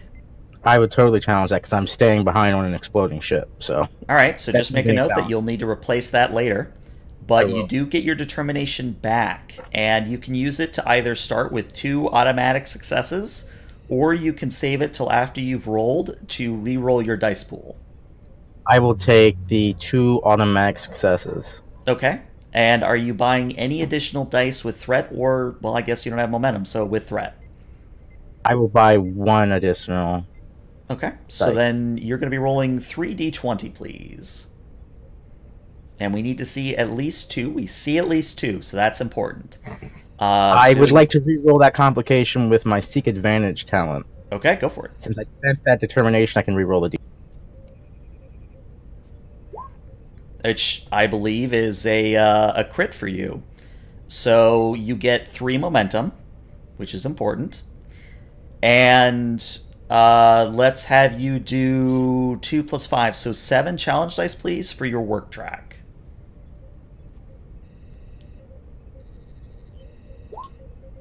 Wow, very nice. Okay, whenever you succeed in an engineering or science attack as part of an extended test, you score 1 additional work for every effect. Okay, so let's count. That's 8, 9, 10, 11, 12. I said it had a work track of 10, and it Mertrin has some competition for best engineer. Yeah, I'm pretty sure, because you have 5, which is a breakthrough. You have Miracle Worker, another breakthrough, and you completed the work track. So, literally... And I get an extra breakthrough because of Miracle Worker. Yeah, so literally, you just did 3 breakthroughs at what you knocked this thing immediately out. So tell me, how does Free Park absolutely kill it with stopping this meltdown? Yes, please tell us. I'm interested. He is absolutely sweating. It's just rolling off the ridges. And he is like, I've got to make a good impression. I got to do this. And it just clicks in his head. He's like, this is like when the Firebird or the Firestorm was overloading. The time when we had to go around the Denarius belt. What did I do? I got it, Schumann, I got it. And then he turns back to the console and just his fingers fly over it just at light speed. And then you see all the bars on the console slowly go back down from critical. All right. So this time, the core actually fully deactivates at this point. That is the side effect, is that you have saved the ship and all aboard, but the engine is completely dead now. Well, that certainly makes our options a lot simpler. Freeproc collapses against the console and goes, "I really need to go play a game of Dabo right now. I'm so lucky." Drake just kind of sees him collapse and like rushes to him to check him for whatever to make sure that he's still breathing and whatnot. And then obviously the computer tells us that the core is not melting down anymore. Correct. Wonderful. Drake will hit his comm after checking to make sure that that Freepock is still breathing, and Drake to Amalthea. Murthrin here, go ahead. You've got competition for the best engineer in this little fleet. The ship is still in one piece. Everybody on it is still mostly alive, but she has no more engine. Mm-hmm. And I think Chief Freepock needs some time off and some Dabo girls. I give him a thumbs we'll up. look through the holodecks. I'm sure there's a program. And I have the perfect thing. I didn't mean to cut you off, but I'm going to replace "you can't make a deal if you're dead." When in doubt, lie. Oh, okay. I like it. Because he didn't know he could do it. And Drake will he'll finish up. And Captain Murthrin, can you send over the security guys again? If you want to come back over, I think it'll be safe, and send medical teams because, well, the Tal Shiar did what the Tal Shiar does. As they do. Right, and he'll turn to... who would be the person who'd handle, like, logistics on the bridge? Logistics on the bridge would either be Gorteg or would be actually Rizzazo. Okay, so Murthrin will sort of relax. All right, Murthrin to security, arrange to start reorganizing teams to beam back over to the Benalla. Lieutenant Rizzazo, start drawing up plans to drop the surviving Romulans onto a colony on that Class M planet. Aye, Captain. We'll find Skull a nice nods island. silently. Skull nods silently at this. Yep, and Murthrin will sort of look over and go, "We gave them their chance." We did. All right. So, I'm sure they'll be happy. We'll give them some lovely beaches. Humans love beaches. Drake will look at Freepock with a big smile and goes, "Now the hard work starts. You get to rip this whole thing apart." Give me a second here, boss. And with a smile, he'll help him back up to his feet. all right.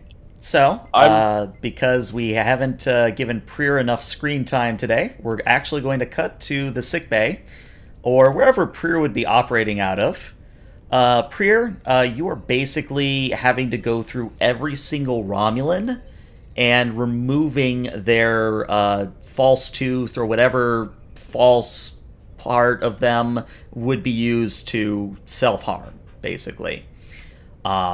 So we're going to do this as an extended task, and we'll say that this is more or less to help you guys with momentum. But let's just have you do a control and medicine, and the work track will be a 12, the difficulty base will be a 2, and the magnitude will be a 3. Would infectious diseases count as a focus? Unfortunately, no, because it's not an infectious disease that is killing them. Xenobiology? Only the infectious disease of nationalism. I would say xenobiology would apply because they're Romulans. What was that you cut out? It would apply. Xenobiology would apply. Awesome. I'm gonna buy a third die. Okay. And before I'm you happy I make did a that. roll, I'm actually going to spend some threat and a complication arrives in the form of Lieutenant Jensen. I just turn and look at him. Jensen, I'm busy. But Doc, my arm. And you look at his arm, and it's actually, he's cut himself pretty bad. Dear God, what did you do? I was kayaking on the holodeck. You know, I'm not even going to ask why you were doing that. Take a seat, I'll get to your arm in a minute. Alright, so while Jensen is in your sickbay, the complication range increases to 18 to 20. So, let's see. Do you want to re-roll any of that? Because that would be 2 complications. Yes, I'm gonna re-roll the 1. Okay. Because I have cautious medicine. Oh dear God. Today is just not your guys' day. So how many more Romulans die in the process? That's a good question. Let's do it this way. I'd like you to roll me, let's say, 10 challenge die, and if we see effects, then a certain number will die.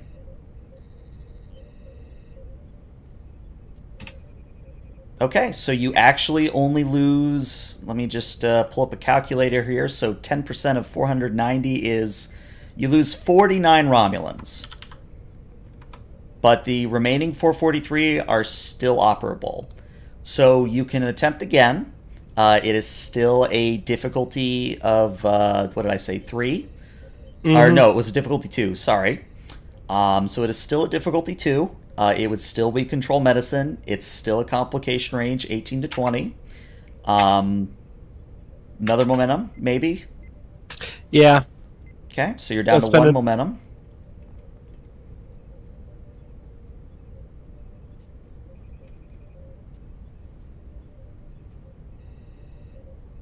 Wow. Just wow. Just wow. Yeah, if you could roll me another 10 challenge dice, please. Well, I'm going to use cautious medicine. Oh, right. I keep forgetting. Sorry. Go ahead. Dr. Death over here.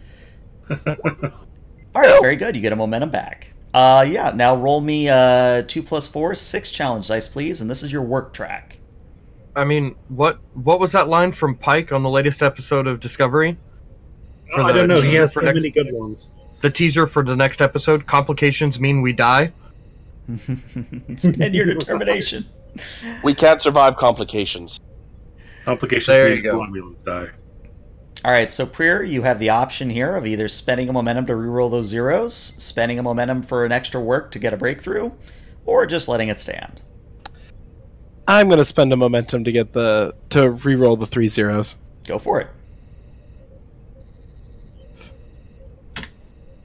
Okay, very nice. Do you have any talents that affect extended tasks? I don't believe so. Okay. What is combat medic? It's the only one I don't have. Okay. So, I don't think combat medic applies. Yeah, combat medic is something with first aid. It doesn't do extended tasks, I think. Yeah, and I have quick study for my other one. Okay, good to know. Alright, so in that case, you do get a breakthrough. You complete 7 out of 12 work done. And the difficulty drops down to a 1. And as long as you don't roll another complication, you can save the remaining 443 people. All right. So I'm literally imagining as you're doing the roll that Prier and his staff are going from Romulan to Romulan, almost triage, and just removing almost as quick as they can whatever implant they have and sealing them back up. Yeah, I'd imagine it's a case of... Yeah, I'd imagine it's a case of, like, the Tal Shiar do not want it to be possible to easily remove, so... Yeah, probably not. And Jensen's just sitting over here in the waiting room. Well, he's over here, but he's starting to bleed out. Like, I'm making him take stress damage behind the scenes. Oh, dear God. But you did succeed, so you can roll another 6 challenge die, and you did get a momentum, which you could then turn around and re-roll those zeros with. Yes, that's what's going to happen. All right, that is enough. So, you and your staff are able to save all 443 Romulans. However, you now have to treat Jensen. The good news, how you treat Jensen's up to you and it's not a task. Abusively. Jensen, Jensen, get over here! And I go and replicate Stitches. Okay, so he's like, Doc, I gotta suture him. I'm sorry, I didn't see the rock in time, and I'm sorry to be a bother. It's all in a day's work, Jensen. Next time, maybe don't use the holodeck when we're dealing with Romulans. Wait, oh, and it's almost like Jensen's noticing the Romulans in your sickbay for the first time. Why are there Romulans here? You are oblivious. Well, it's more that I don't think you've announced your entire situation to the full crew yet. Oh, that could be. Yeah, Murthrin will have to address that at some point. But yeah. And I don't even give him any local anesthetics. I just start suturing him. And he grits his teeth and he grunts in pain, but he does his best. When he grunts, and bites down, does he bite down hard enough to say crack a tooth that needs to be replaced? Funny, but no. Jensen has inflicted enough torture on the medical bay for one session. Indeed. It's almost like a quota. The funny thing is, you can't actually bite hard enough to break a tooth unless your teeth are already in bad shape to begin with, which, knowing Jensen, is a thing. Maybe. It's only if you put something in your mouth and then bite down on that you could break. I would assume Gore-Take would have at least taken the ship to yellow alert when the evacuation started. Probably, yeah. So, with the excitement all died down, we're actually going to go to a place we haven't been yet. We're going to go to the Captain's Ready Room, where Murthrin, you've taken a breather, and you are sitting in your conference room, or your ready room. Oh, that is actually perfect, because I had vague ideas of Murthrin has a standing desk, because he's that kind of engineer. Mm-hmm. This place has a standing desk. Does indeed. So, Murthrin, you've gotten the reports of everything that's just happened. Prier's reported in, Free Pack has reported in, and I'm curious as to what Murthrin would be doing with all this information. Well, he sort of takes it all in, takes a deep breath. Well, he does need to sort of do a sort of a ship-wide announcement to the crew, sort of to get them up to speed. Mm-hmm. And out of character, he would sort of just write up a speech in the lines of, "Okay, here's the story. We got tailed by a Romulan warbird and chucked out of the wormhole at a wild angle, and we are currently 10 years travel from the end of the wormhole itself. And we currently have the bridge crew of the Romulan ship in custody, and we're going to drag them back to the Federation to stand trial. In the meantime, the surviving Romulan crew are going to be stuck in a colony world, and for the near future, the next month or two, the focus is going to be on getting the ships repaired, finding our footing, finding out where we are, and where to go from there." Okay. So And- your speech will communicate all of that. Yeah. It's basically just going to be a case of, okay, this is a bad situation, but it could be a lot worse. We are in shape, we have supplies, we are not going to sort of be fighting for basic survival out here. All right. And we will make sure you all get home. Very good. And after that, I think the next thing... well, probably let anyone else do stuff they want to do first, but Murthrin is definitely going to go to see Nostream and the Ophion at some point. Okay. So real quick, we'll open the floor. Does anyone have any scenes in particular they'd like to have?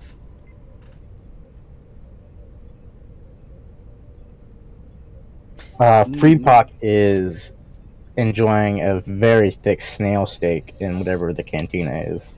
And One Flew North. he is sharing, huh? The bar name. It's One Flew North. He is retelling the tale to everyone, and it gets more grandiose every time he. I like it. You'll become a little bit of a legend. No scenes, but just like, I guess, behind the scenes or logging actions, whatever you want to call it. Mm-hmm. When the Admiral is done debriefing, talking down to, or whatever, Drake, he will have dinner with Zareed and tell her everything that just happened. Mm-hmm. And the other flip side is Beckett will have his family dinner with, in air quotes, with the senior staff and tell them what they are going to be doing. Noted.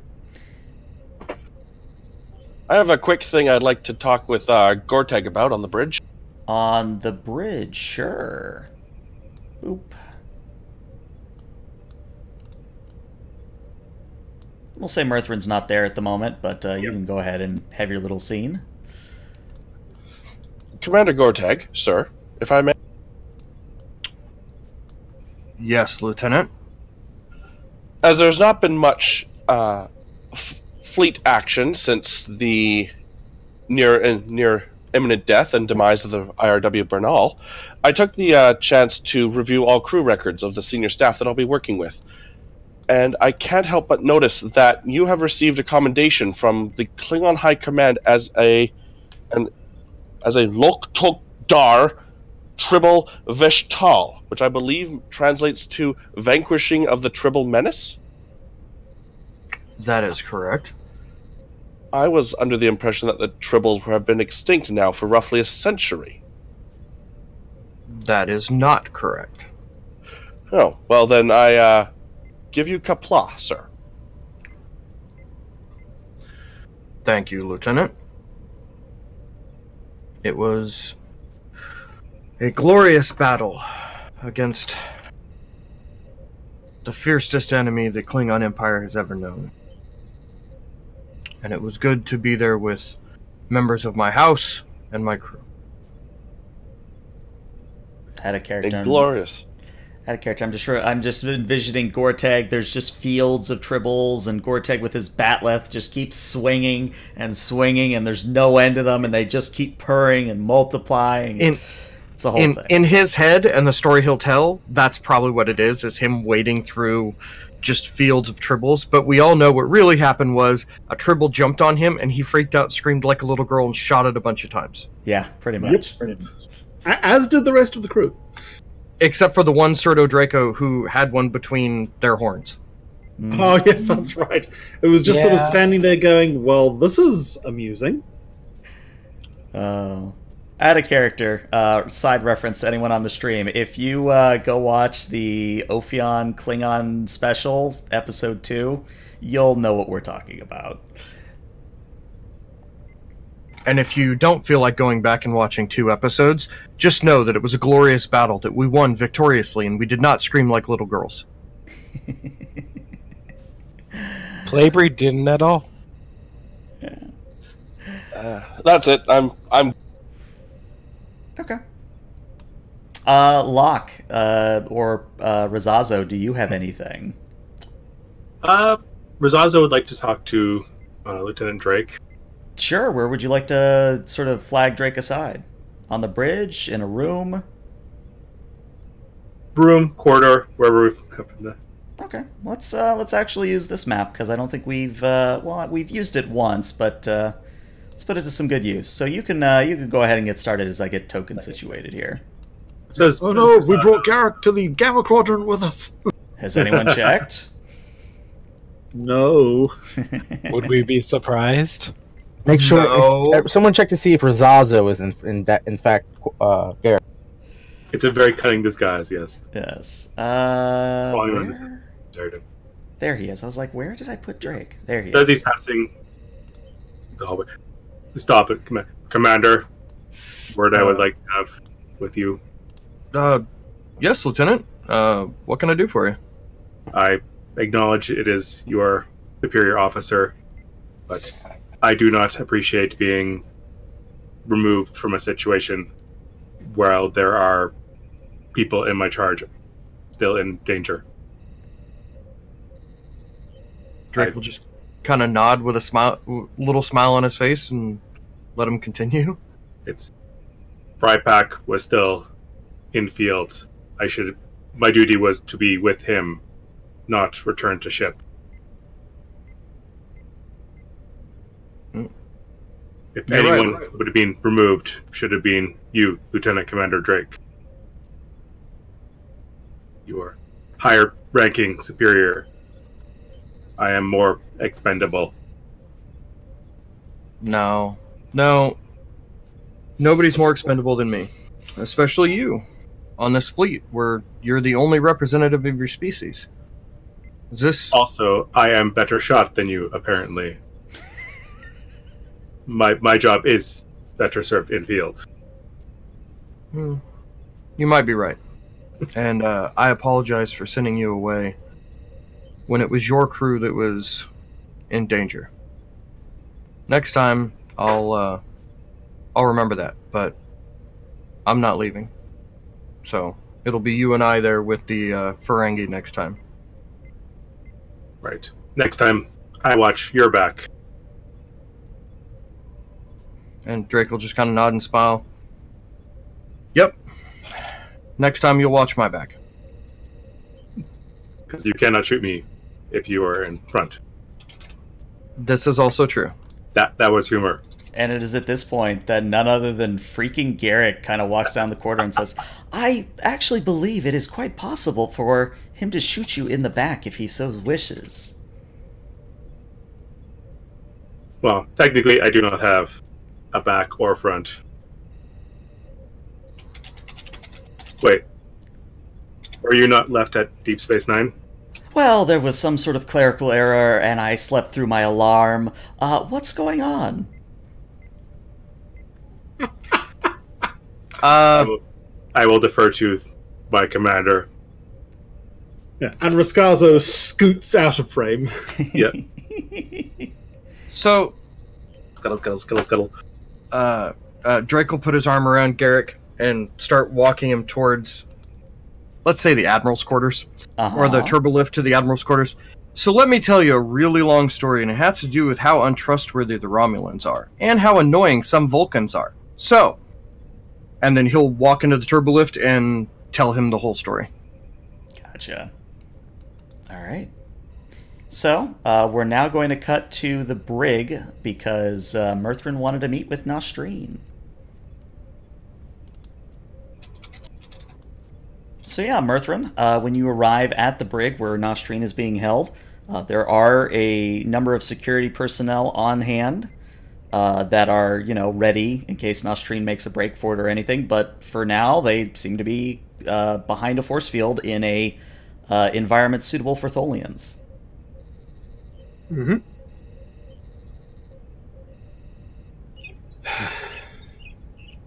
2,000 Starfleet personnel, 400 Romulans, all stranded in the Gamma Quadrant, and 200 Romulans dead. I hope you're happy with yourself. It is the will of the Typhon Pact that this happened. So the Tholians are working with the Romulans now. If you had paid attention, we have been working with them for quite a while. I will not comment on the irony of the Tholians not trusting anyone, while allying themselves with the most untrustworthy race in the Alpha Quadrant. Still, I would like to know, was this merely you following orders, or was this personal? You were chief engineer of the Ophion, yes? Indeed I was. Then you know the slight that you did to my ship, the Adelicite. I remember the Adelicite reneging on the Armistice and attempting to pull us into a black hole. You were the aggressor, not us. Well, we'll leave that for the Federation courts to decide in however many years it takes us to get back, assuming we ever do. You mean to keep me here for 10 years? Well, maybe not here specifically. We're working on converting one of the cargo bays. But assuming you don't give us any trouble, I wouldn't be adverse to asking them to take the 10 years in confinement into account when you get sentenced. I am so thrilled.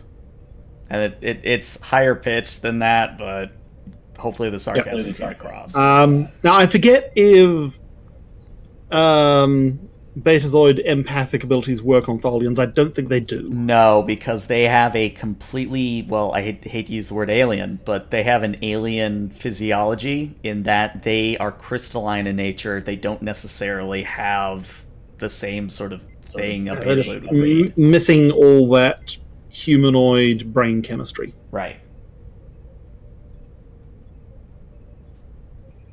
So yeah, you unfortunately get nothing from Nostrine. Well, I'm sure we'll be talking plenty over the next few years. Any last gloating you want to get done while I'm here? Only that if what the Romulans say is true, and you did blow up that station, this is your hell, and I welcome you to it. The universe does have a certain sixth sense of humor, I'll agree. And he walks out. All right. So I think that is actually the perfect way to end the episode. So I'm going to end the stream here. So anyone watching our Twitch or YouTube, thank you so much, and we will see you later. Bye, stream!